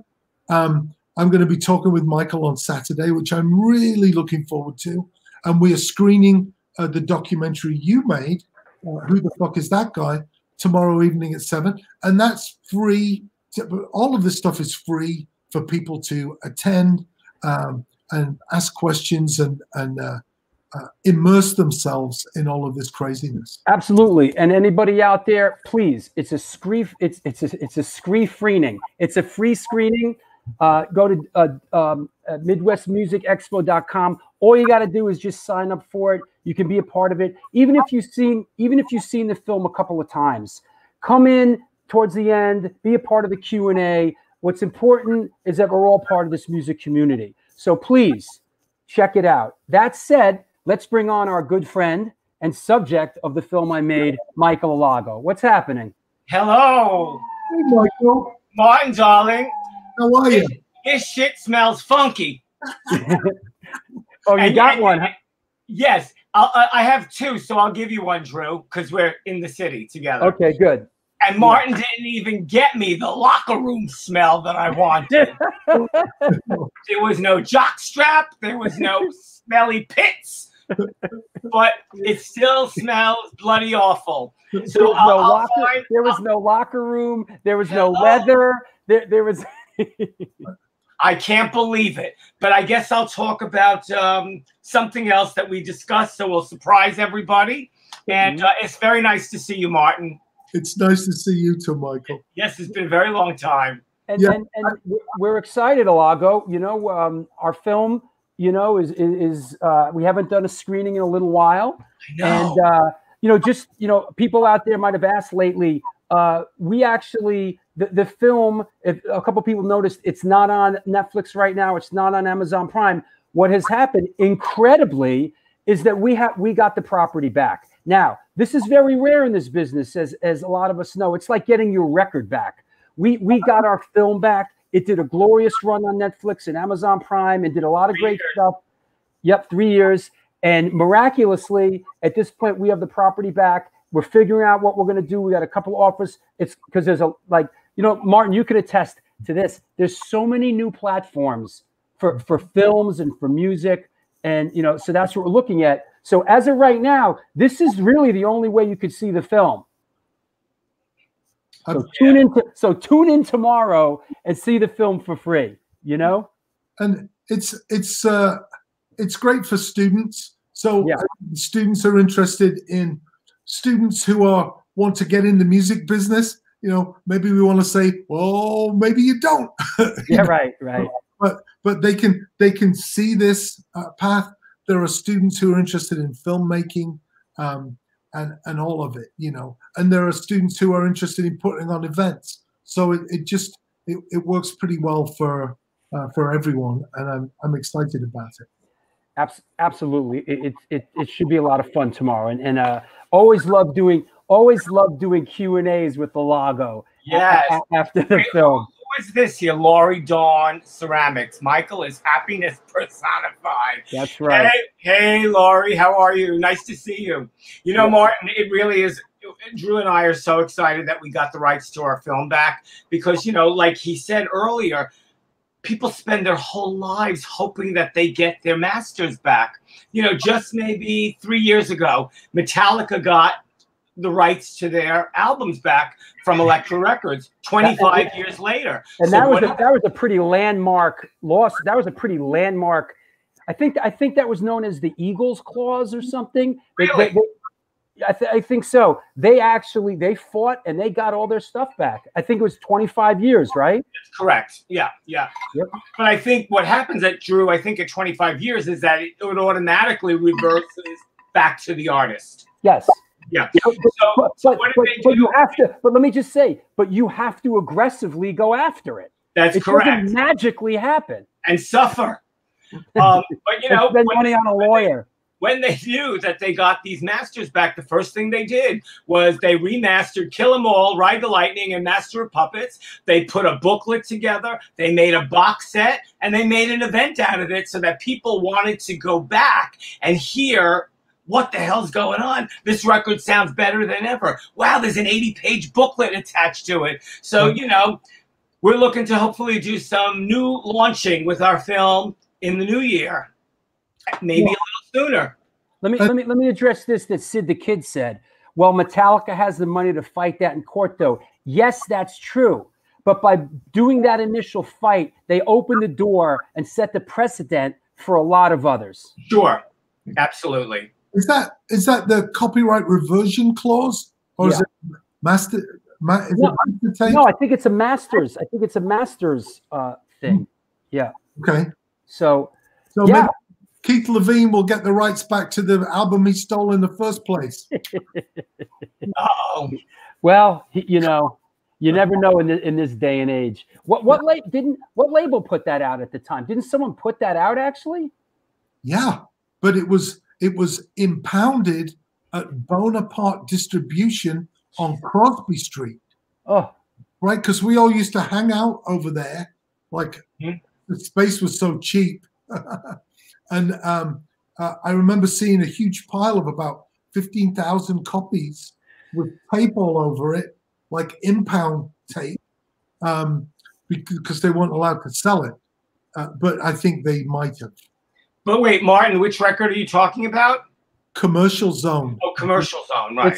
That's the one that it was the PIL record that Keith Levine grabbed the masters and. That's right. It's kind of, I mean, not to really get into it, but it's sort of mind-boggling to me that was it that easy that he grabs the master tapes and he has the authority to put it out and they just put it out? How did that happen? You have to remember, God bless Keith Levine. I mean, I think he believed much of what came out of his mouth. Right. That helps. That helps. And I think then that a lot of people thought he was telling the truth. You know, people will say to me now, so when Keith created the Flowers of Romance album, I'm like, what are you talking about? I used to know which room Keith had fallen asleep in for half a day because of the pattern of the carpet where he'd nodded out on the floor, you know, imprinted into the side of his face. But I mean, you know, we're all delusional to a certain extent, and I think people believe Keith.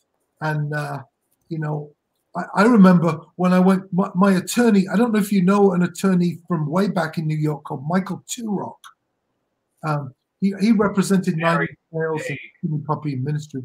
Okay. Now he went to tidy up my publishing from Public Image, and he's on the phone. I was in his office, and somebody from CBS Music is on the phone. Why are you trying to do a deal for Martin Atkins' share of these songs that Keith Levine wrote in their entirety? Like, wow. No, he didn't. I mean, yeah, I mean, as I said, God bless him. I had a wonderful 3-hour phone conversation with him about 8 months ago. It's the longest we've ever spoken. And at one point, he started to have a go at me because that was his game. That was always his game. And I think I said to him, like, Keith, I was 22. And he said, Martin, I was 23. And like everything just stopped, you know. It's incredible. Like, shit, we were just idiots. You know? Absolutely. So in the end, was it a decent conversation with him? With Keith? It was a decent conversation, but what was the point of the conversation? Well, I've started to put a book together about my 5 years in and out and in and out and in and out of PIL. Oh, great. And so I've spoken to a bunch of people. I should speak to you too, sure. Mike. Oh yeah, you should. Yeah, absolutely. Bruce Butler from Virgin Australia, who stayed up for days and greeted us off the plane in Australia. And John walks down the steps. Fuck you, eat shit and die, you bastard. Okay, great. You know, that's awesome. But I thought I should talk to everybody, and I spoke to everybody except John, whose manager asked for what do you call a look through, and I said, of course, we want to get the interview correct between myself and John, and I understand that. And he said, no, we need a look through the entire book. I'm like, well, I'm not going to let you do that. Mm-hmm. And thanks. I guess yeah. So I tried to talk to everybody. So that's the reason for your most recent conversation with Keith was for the PIL book. Well, I would love to speak to you about it. Yeah. Okay. So let me just reiterate that the screening of Who the Fuck Is That Guy? The Fabulous Journey of Michael Alago is tomorrow. That's 7 o'clock Central Time. That's 8 p.m. our time. The film runs for 75 minutes, and then there's a Q&A after. Please, everybody out there, sign up. It's free. Alago, I want to thank you for stopping by. Oh, thank you, Martin. It's so great to see you. Now I'm going to see you today. I'm going to see you tomorrow, and I'm going to see you on Saturday. Wow. I'll be there'll be a buzz at the door. It's me, Martin. Let me in. And here you go.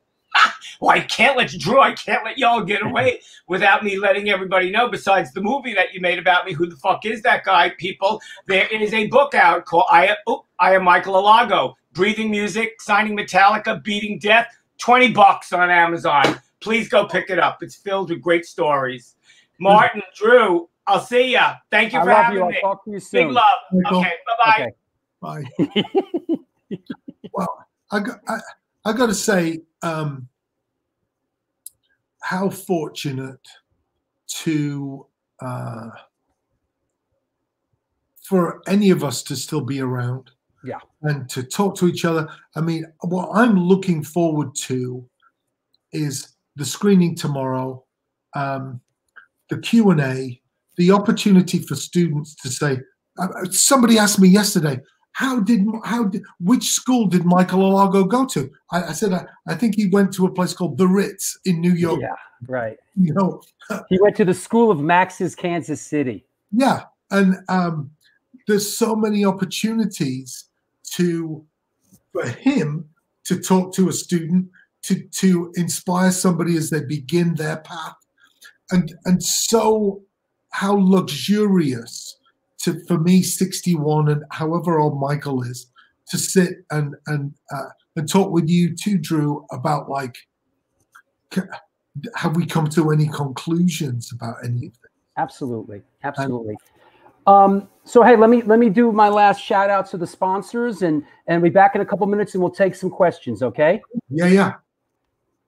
It's the New York Hardcore Chronicles Live. You asked for it, you got it. Clock, socks, bagels, and locks. Menswear, silverware, ladies wear underwear. Clank your chains and count your change. Sponsored by New York Hardcore Comics, The Organic Grill, the Texas Silver Rush, Chain Reaction Records and Skateboards, and the Texas Silver Rush.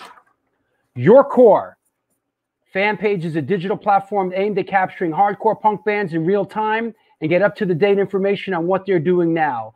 Also, the page is focused on promoting and supporting bands, the venues, and merchandise through the Instagram app on Your Core fan page. So please support Chris and Your Core fan page. Also, want to shout out Warren and our friends at Pitchfork, and of course, Zum at Fryette. What else? Oh, yeah. Lest we forget, let me clear the deck here. Coming up on Sunday, December 6th, bringing in the heavy guns, the big boys. It's Mike Judge from Youth of Today, Death Before Dishonor, and Judge. Come on now. This is going to be a good one. Actually, they're all going to be good ones, you know?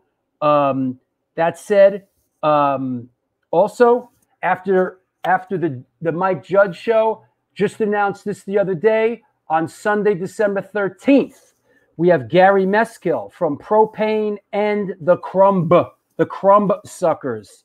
There you go. How about that? Talk to Gary about 1985 and the early crossover days and the CB's matinees and all that cool Crumb Sucker stuff. You know, big influence on a lot of bands, the Crumb Suckers. You know, I should reach out to Kirk Hammett and ask him to come on for a minute. And so he loves the Crumb Suckers, you know.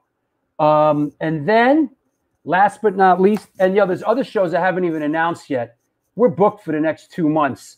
How about the Global Unity Show with our guys from Beijing and from Hong Kong with Lee and Riz from Unregenerate Blood and King Lai Chi. We're going to talk to our brothers in China. So that is good stuff. Don't be scared. That is good stuff. Also, want to mention one more time. If you're watching on a rerun, Hunchback rerun, please subscribe to the show. There's a button right there. There's a button. Please subscribe to the Stone Films NYC YouTube channel, so you know when the shows are happening.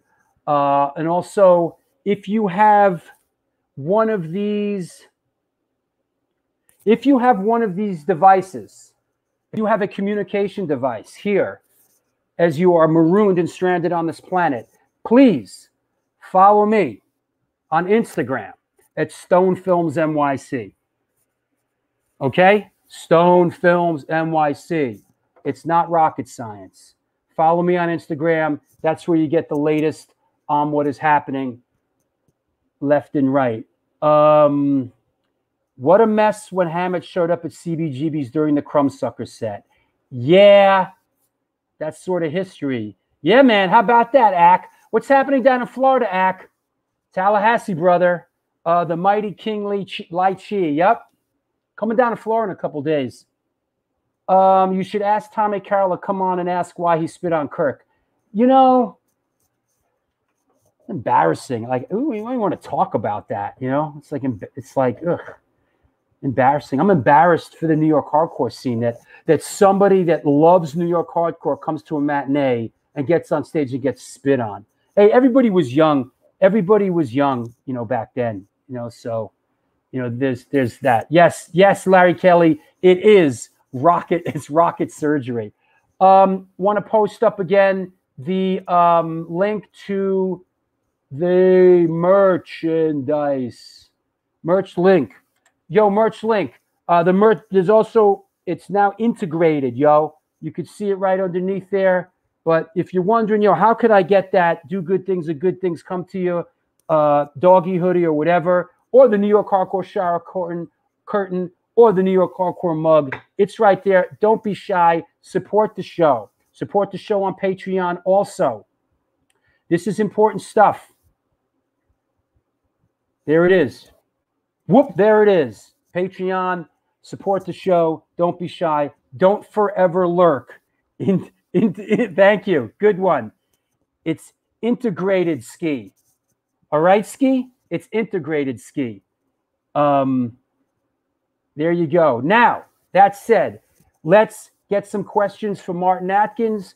I know you guys have been posting them up the whole show. Please repost. I can't go back and find them. So please repost a question from Martin Atkins. And let me get rid of my Instagram thing. Hey, yo, you got that thing? Yo, that thing. You got that thing? Let me get rid of that thing. That's gone. Integrated. I know. I got to make a zombie apocalypse shirt. Yep. All right. Questions for Martin. Let's see. Let's go, you rocket scientists. Okay. Hold on. Chucky Brown, you out there? Okay, here we go. Let's start with the human falafel. Hey, Martin. How you doing, man? The human falafel asks, is there going to be a new Pigface LP? There is a double live red vinyl album from the last tour in a hand-screened gatefold signed and numbered sleeve. Nice. The deluxe version has got this amazing insert signed by everybody. Wow. Yeah, it's insane. So that's next, and then we're just starting to reissue some of the early 90s stuff on vinyl, remastered, bonus tracks, that kind of thing. Will there be new music? The next thing I want to do creatively, I've got to finish my PIL book. My memorabilia is ridiculous. Nice. And my photographs, I had my 35mm camera in the studio all the time. So that books next, and then maybe some music in a while. Yeah. Cool. Our friend Oleg asks, Martin, could you speak a bit about the RX project? Yeah. So Ogre from Skinny Puppy has something called Ogre, OHGR. But we had Ritalin RX a couple of years before that. And I worked with Ogre in Pigface, of course. He's on the first album. He was on the Ministry tour that we talked about. And I actually, Rick Rubin brought me in, Mark Geiger brought me into American Recordings to produce a Skinny Puppy album called The Process, because I was able to work with Ogre to get really good results on his vocals. So it seemed kind of a natural thing to do a solo album with him, and that's what the Ritalin project was. And it was kind of stunning for me, because I like, well, Dwayne from Skinny Puppy isn't around anymore, but I really like those guys. I get on really well with Kevin. But Skinny Puppy is not a musical project for Ogre to experiment with. He's the singer in Skinny Puppy. Yeah. He walked into my studio with an acoustic guitar, and I thought it was a joke. I thought it was just going to go la la la la. And he played Scarecrow by Syd Barrett. I'm like, what the fuck? It was like a magic trick. And so we kind of explored this other side of Ogre. And that was a really great, interesting, creative time for me. I really loved that album. You know, here's a photo that I didn't post, and I love it. I want to put it up. This one here. Yeah. This, want to tell us what this is, or do you remember when this was? I remember exactly when that was. That's I still have that shirt. That's on the roof of the Townhouse recording studio in Goldhawk Road, London. That's where we recorded Flowers of Romance. That's where I recorded the drums for the Extremities, Dirt, and Various Repressed Emotions album with Killing Joke. That's where Phil Collins recorded In the Air Tonight. And that's, that's got to be 89, 90 maybe. And the wonderful Paul Raven, sadly no longer with us, next to me there in the Fuck the Police t-shirt. And, you know, I used to tell everybody all the time, Raven was a fucking pirate. You know, 89, 90, Martin, yeah. When Raven came back into Killing Joke, there was another bass player called Dave Tafe Ball was playing bass when I joined. And everybody would sit around and have cups of tea during rehearsals. And there was always Raven this and Raven that. Absolutely mythological fucking. And oh, he's coming back. Like Geordie, I love playing with Geordie. And, you know, I would just go fucking crazy. I mean, I was 30 pounds lighter. I mean, 25, however many years ago. I mean, we were really on top of our game. And Raven arrives in London. I'm like, well, where is he? Somebody's on the phone. He's at a pub. He's holding the landlord at bay with a chair.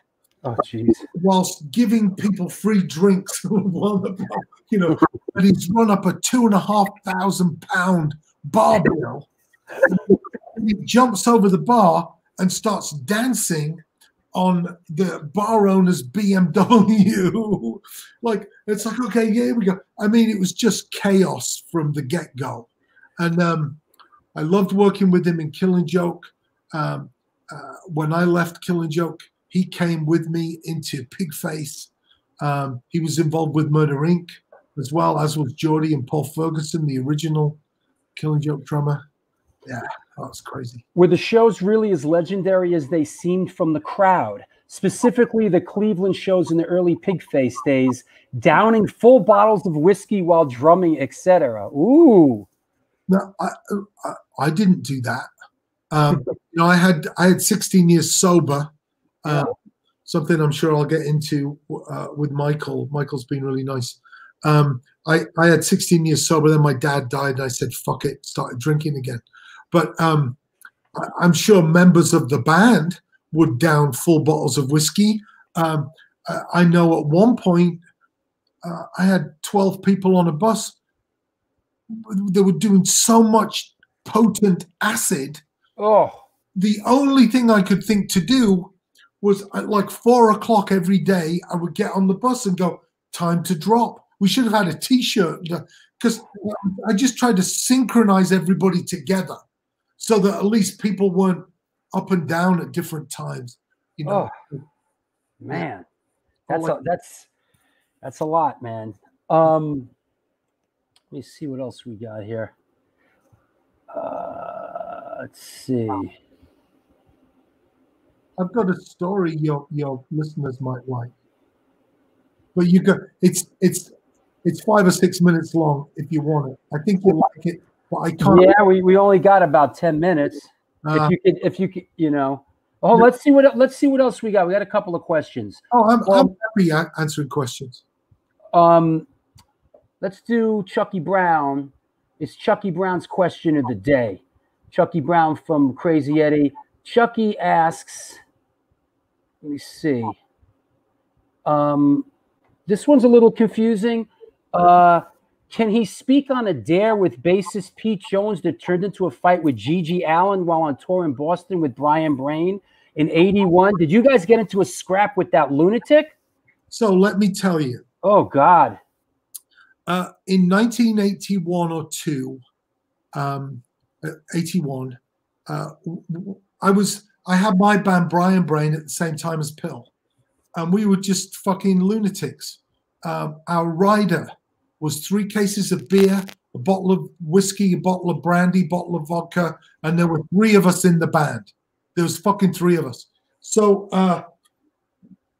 I was bottled in the face at the 930 Club in Washington, D.C. 16 stitches, 8 subcutaneous stitches. You can still see that there, right?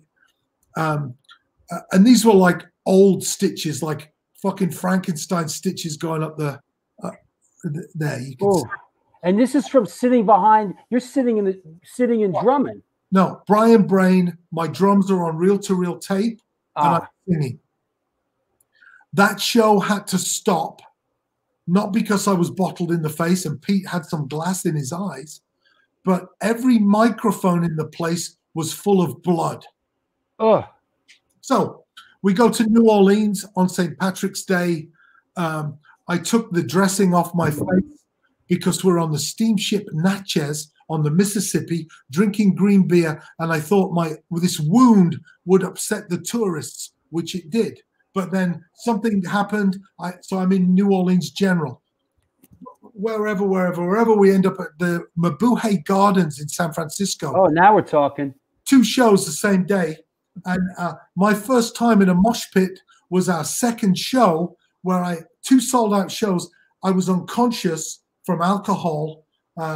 They passed me over the crowd in the mosh pit to get into the ambulance. I spend the night in hospital. We get to Boston. This is 21 days. We get to Boston. We had our show, and we had 1 night before jumping on a plane going back to England, and we go to the Rathskeller. And we're sitting around the table, bunch of girls, fans were hanging out. We've done the tour, whatever. This band comes on. Fuck you. I'm going to fuck your sister. Fuck you. Fuck you. I'm like, what the fuck is going on here? Pete Jones says to me, I'll buy you a White Russian if you'll fucking take care of this guy. Oh! And this is where we see the beginnings of my negotiating skills, my entrepreneurial skills. I said to Pete Jones, make it 2. So I down 2 White Russians, and I jump up, push the stinger onto the dance floor, knock over the mic, unplug the bass, knock over a couple of cymbals, unplug the guitar, pick up a monitor. Yeah. And this is at the Rat in Boston, right? Yeah. I have a scar on my head about this from a Gangrene show in 1981. Slammed as they had a brick pillar, a brick in the middle, and I was mad thrashing on the floor and went head first into it and split my scalp at the Rat in Boston, the infamous Rat. Let's go. So I pick up a monitor, throw that on the singer, and then even in that state, I'm like, I kind of overdid it. So I stand there on stage waiting for the band to jump on me, for the audience to jump on me, and people just start applauding. The band are kind of frightened. People are just applauding. People start sending me drinks, and for the next 2 hours, I'm living like a king. I go in the bathroom to have a piss. Yep. Both hands are on my what's-it. Here it goes. Boom. I get smashed in the back of the head, smashed into the wall, breaks my nose. As I fall backwards unconscious, boot to the face, breaks my jaw. G.G. Allen. Wow. Yeah. Yeah, that was his style. Yeah. I mean, my nose, my mom cried. I was on a plane 12 hours later. My nose was across my face. Oh, man. Yeah. And I spent a while looking for G.G. Allen. I mean, I know it's kind of a scary guy, but I thought that yeah. Rock and roll, man. You know. Totally in it. Wow. Yeah, that's a dirty move here in New York, man. I sucker punched you. That's fucked up. But listen, it's not as though you know, like it's not as though. I mean, look at the guy and look. You know, the guy let a, you know, yeah. Let's see what else. Paul says, congratulations on the sobriety.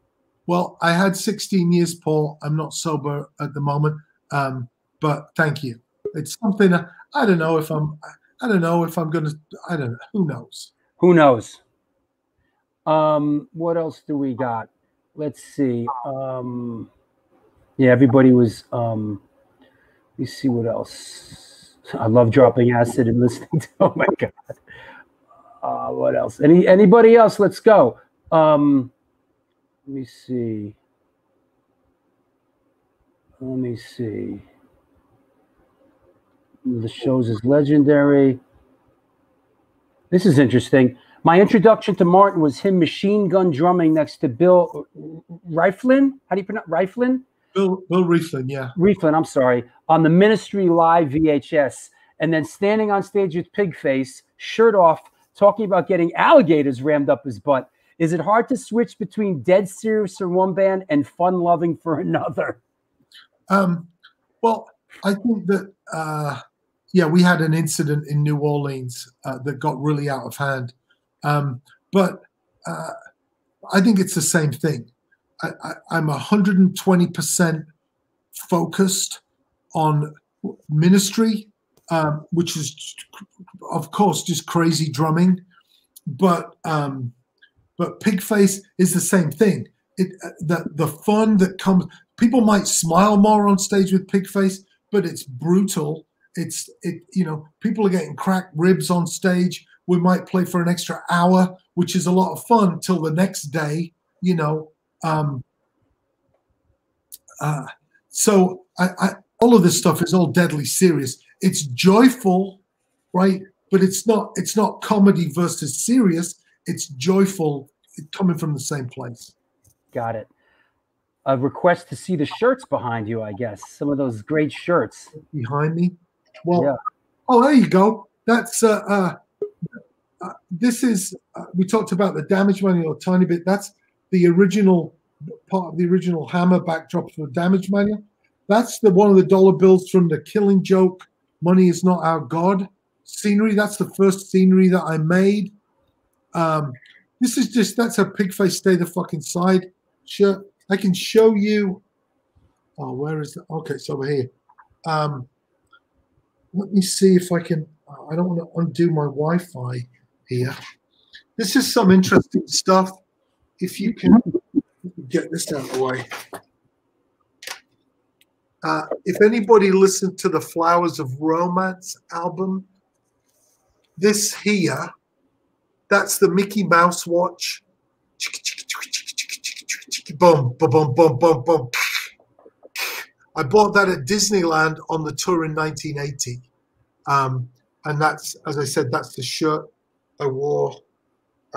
This is a plastic trumpet I bought in Paris, and it opens up, and inside that trumpet, it's ridiculous.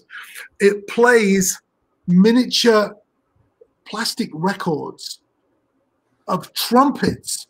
So you blow in the end, it's a little diaphragm, and it starts a little record player, and that is on that's on the Flowers of Romance album as well. Right on. Yeah. Let me bring on a couple of our guys, and we'll wrap it up. Steven, how you doing? What's up? What's up? Hey, Steven. What's going on, bro? Rap Bones, what's up, Rap Bones? Yo, what up? You got anything for Martin, Rap Bones? Yo, Martin, you know what? You restored my faith in my heroes today. Like, earlier I was thinking, guys like that had to put up with guys like me on tour being so excited to be like about the punk lifestyle and all. And we'd probably come up like, wow, on you. But you guys were like that too. So that, like, you guys were out of the box. And we also, the singer of Cold as Life, Ron Beauty, and I also kicked Gigi Allen's ass in Detroit. Bad. Like back when it was like the punk rockers, a couple of normal people, and some bikers at the bar. Like that was the punk. Yeah. I'm a nerd. I got my my Johnny Rotten OG shirt. I was going to say Brooklyn Matlock, but you also deserve it, my man. You know, I mean, it's like meeting a hero. And I just want to ask you two things real quick. Did you grow up loving craft work and Devo? Obviously, right? Yeah. And I just want to ask you a little obscure question. You know, you're kind of industrial and everything. You come from that grip. Are you hip to noisecore? And a band called Psycho Sin from Jersey City, New Jersey, and their famous record is called You Axed for It. Oh, no, I mean to anything except, Right. I would have said except country and western. Yeah. I only say them because, like, they used to go to CB's and the skinheads would hate on them because they would be playing oil drums and stuff like that and just wearing skinhead wigs and causing trouble, which was very punk at the time. I love that shit. I used to see who was Todd A with Cop Shoot Cop. Yeah. Foundation. Yeah. In St. Mark's Place. Oh my! We're in the audience. They're just firing lit cigarettes at us. I'm like, what the fuck is going on? Yeah, those Cop Shoot Cop. I remember I saw a couple of shows. And of course, Missing Foundation. That was really something else. You know, one of my favorite New York shows was Great Gildersleeves with PIL in 1980. Oh, hold on a second. Hold on. Wow, that's a good one. I mean, that was like, you know, we had security, but when you had with John with his 1,000-yard stare, we didn't need security to keep people back. There was like a force field around the band. And so we could have used that more and really gotten into, you know, really breathed on people. And that's what we did at Gildersleeves. It was fucking brilliant, you know. But yeah. Now, let me see. I have that actually. It's pretty small, but wait, this is actually a real collector's item here. How about this is? It's pretty small, but wow. PIL Tonight, Great Gildersleeves. One of the handwritten flyer from that night. You know, one of those. Write the flyer and put it up like on St. Mark's. You know what I mean? And incredible. We should have done that. We had a day off in every city. We should have done a show like that. We should have played in somebody's basement. That's what Johnny Rotten should have been doing. I mean, you know, yeah. Where is now, Stephen? Hold on, Stephen. Before I bring you on, let me say one last thing before I get out of here, Drew, because you're going to cut down. I just want to say also about PIL. PIL was that era of, like, you knew someone was punk if they liked PIL, because everyone liked the Sex Pistols. But if you liked PIL, that really was more obscure at that time, you know? And to build it up the way you guys have, congrats. I mean, it's awesome, you know? Like you said, we're all I'm a little younger than you, 53, but we're still doing our thing. It's awesome, you know? Yeah, good deal. All right, Rappos, I'll talk to you in a bit, buddy. Thank you. Love you guys. Love you, man. Take care. Hey, Stephen. Hey. I see that you sent me something during the show, something with Raven on it, right? This, right? Yeah. Yeah. Wow. I thought he'd get a kick out of that. That was during his stay with Prong. Oh, that's right. Tommy. He played with Tommy in Prong. Yeah. Right. And you know, that was my drums were louder. I mean, I played with Andrew Weiss, Lee, fucking John Wobble. My drums were louder when I played with Raven. And if you look at digital audio, you can see the difference between. We just used to lock in and got anything? Go ahead. Yeah. Oh, I definitely. We were kind of chatting in the private chat. I mean, you had a chance to play with people like Danny Carey and Andrew Weiss, and you know, obviously Johnny and Al Jorgensen. I mean, like your game has to just constantly be on 10 every time you play with people like this. Like, what was the like you know, you have people like Johnny and Al. Like, what was the most intense for you? Is it? I mean, you know, do you remember a moment where you're like, this is like just your playing was at its absolute best? I want to say just before I quit Killing Joke, because You know, if you listen to Big Paul's rhythms, then you add my beats for the Extremities album, it's fucking ridiculous, you know. And so that sometimes I would leave my body. I'm like, how can I breathe? Where can I breathe? Because some of those beats are so insane. But playing with all of those has been difficult. 10,000 people in LA with riot police on horseback, helicopters, German shepherds on stage across Japan. German shepherds on stage. You know, I mean, it's been pretty. It's been pretty crazy. Yeah. Cool. All right. Cool. All right, Stephen. Listen, thank you. Yes, thank you for being here. Amazing Get home stories. safe. I'll see you guys later. Thanks, Stephen. Well, there you go, man. Thank you so much. That was a lot of fun. Thanks. I enjoyed that. And I'm going to see you tomorrow. See you tomorrow. Awesome. Anybody you want to please shout out on the way out? Remind anybody of anything? Well, tomorrow night we've got the documentary screening and the Q&A. Please consider supporting my students who are putting this together. I think it will be great for them to see a bunch of people come out and see that they can actually do stuff and make a difference in this time. And then Saturday, we have the Sweet Smell of Success, the all-day music conference with Scratch and Sniff.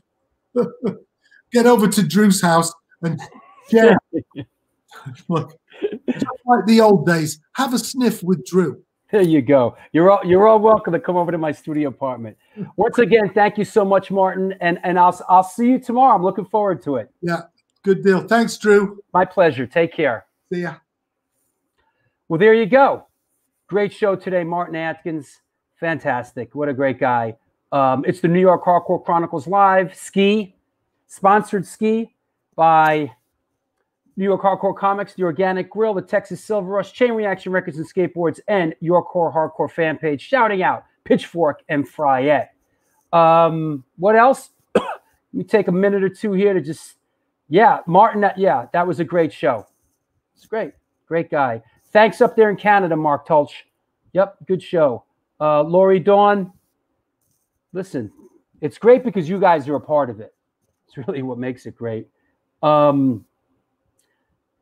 Gina, yep. 20 minutes away. Yeah, everybody come party at my crib, in my studio apartment, right? There you go. Steen, great show. I hope you're well in Denmark.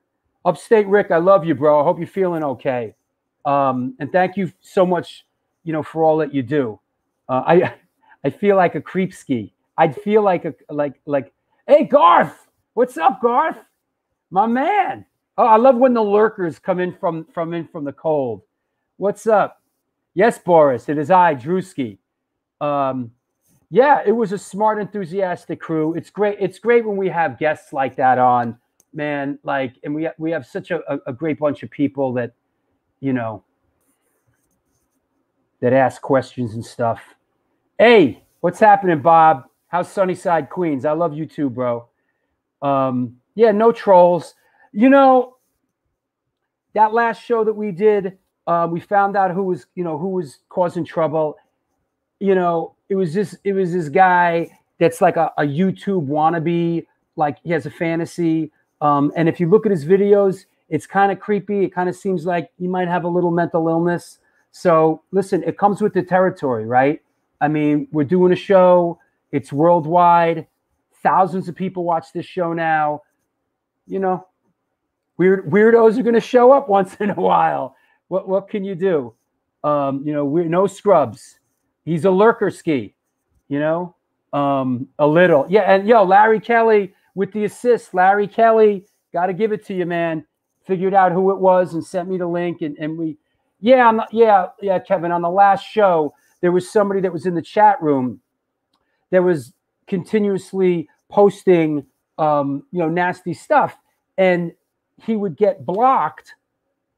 And what he would do was, which is incredible that he put this time in, he would get blocked and go start a new YouTube, username so he could come back in and say more nasty stuff. And he would get blocked. And this is, we blocked him 10 times. Listen, it's all silliness anyway. It's all nonsense, but it is a little disrupting. Rat Bones, you'll fight him? Good. All right. Yep. Good. Rat Bones, you know? That's good. A troll. I guess that's your...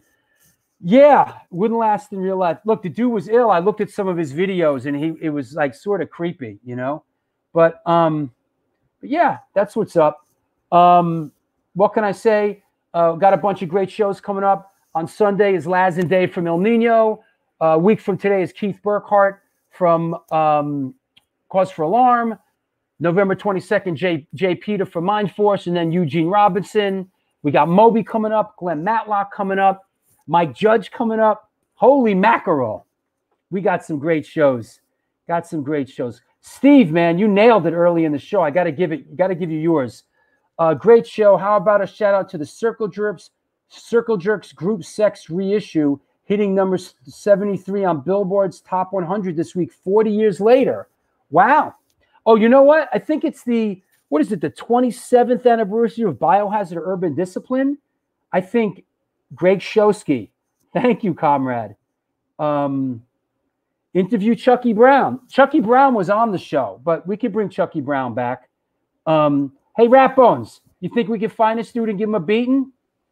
Man, listen, I gotta say something. I don't want to threaten people because we're like on a family platform, kind of. It's kind of. How these people that talk shit never will come up and talk shit to us, okay? We know who our friends are, and we don't talk to each other and like backbite like that to each other. And one more thing, most people that say shit like that, you're out of our scene, man. You ain't on our streets with us. You don't see what we do or where we're at. So well, absolutely.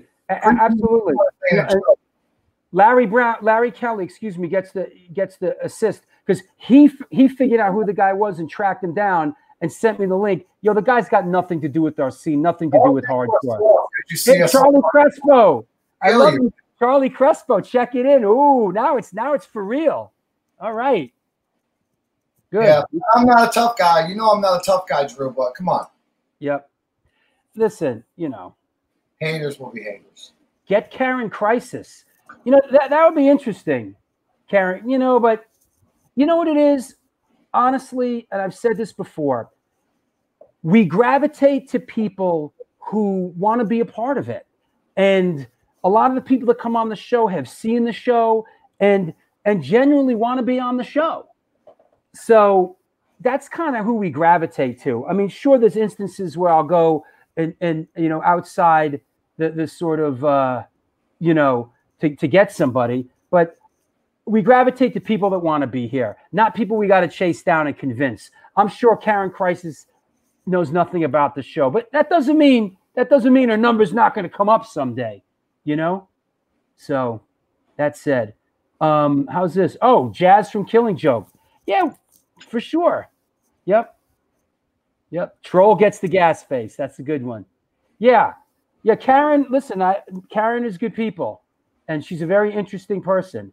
So, you know, that said, all right, Rat Bones, let me wrap it up. I'm hungry. Hey, don't forget me when Mike Judge comes in. The big shows, I want to come on those. I love Mike, you know. Listen, listen, let me just say this. Hold on.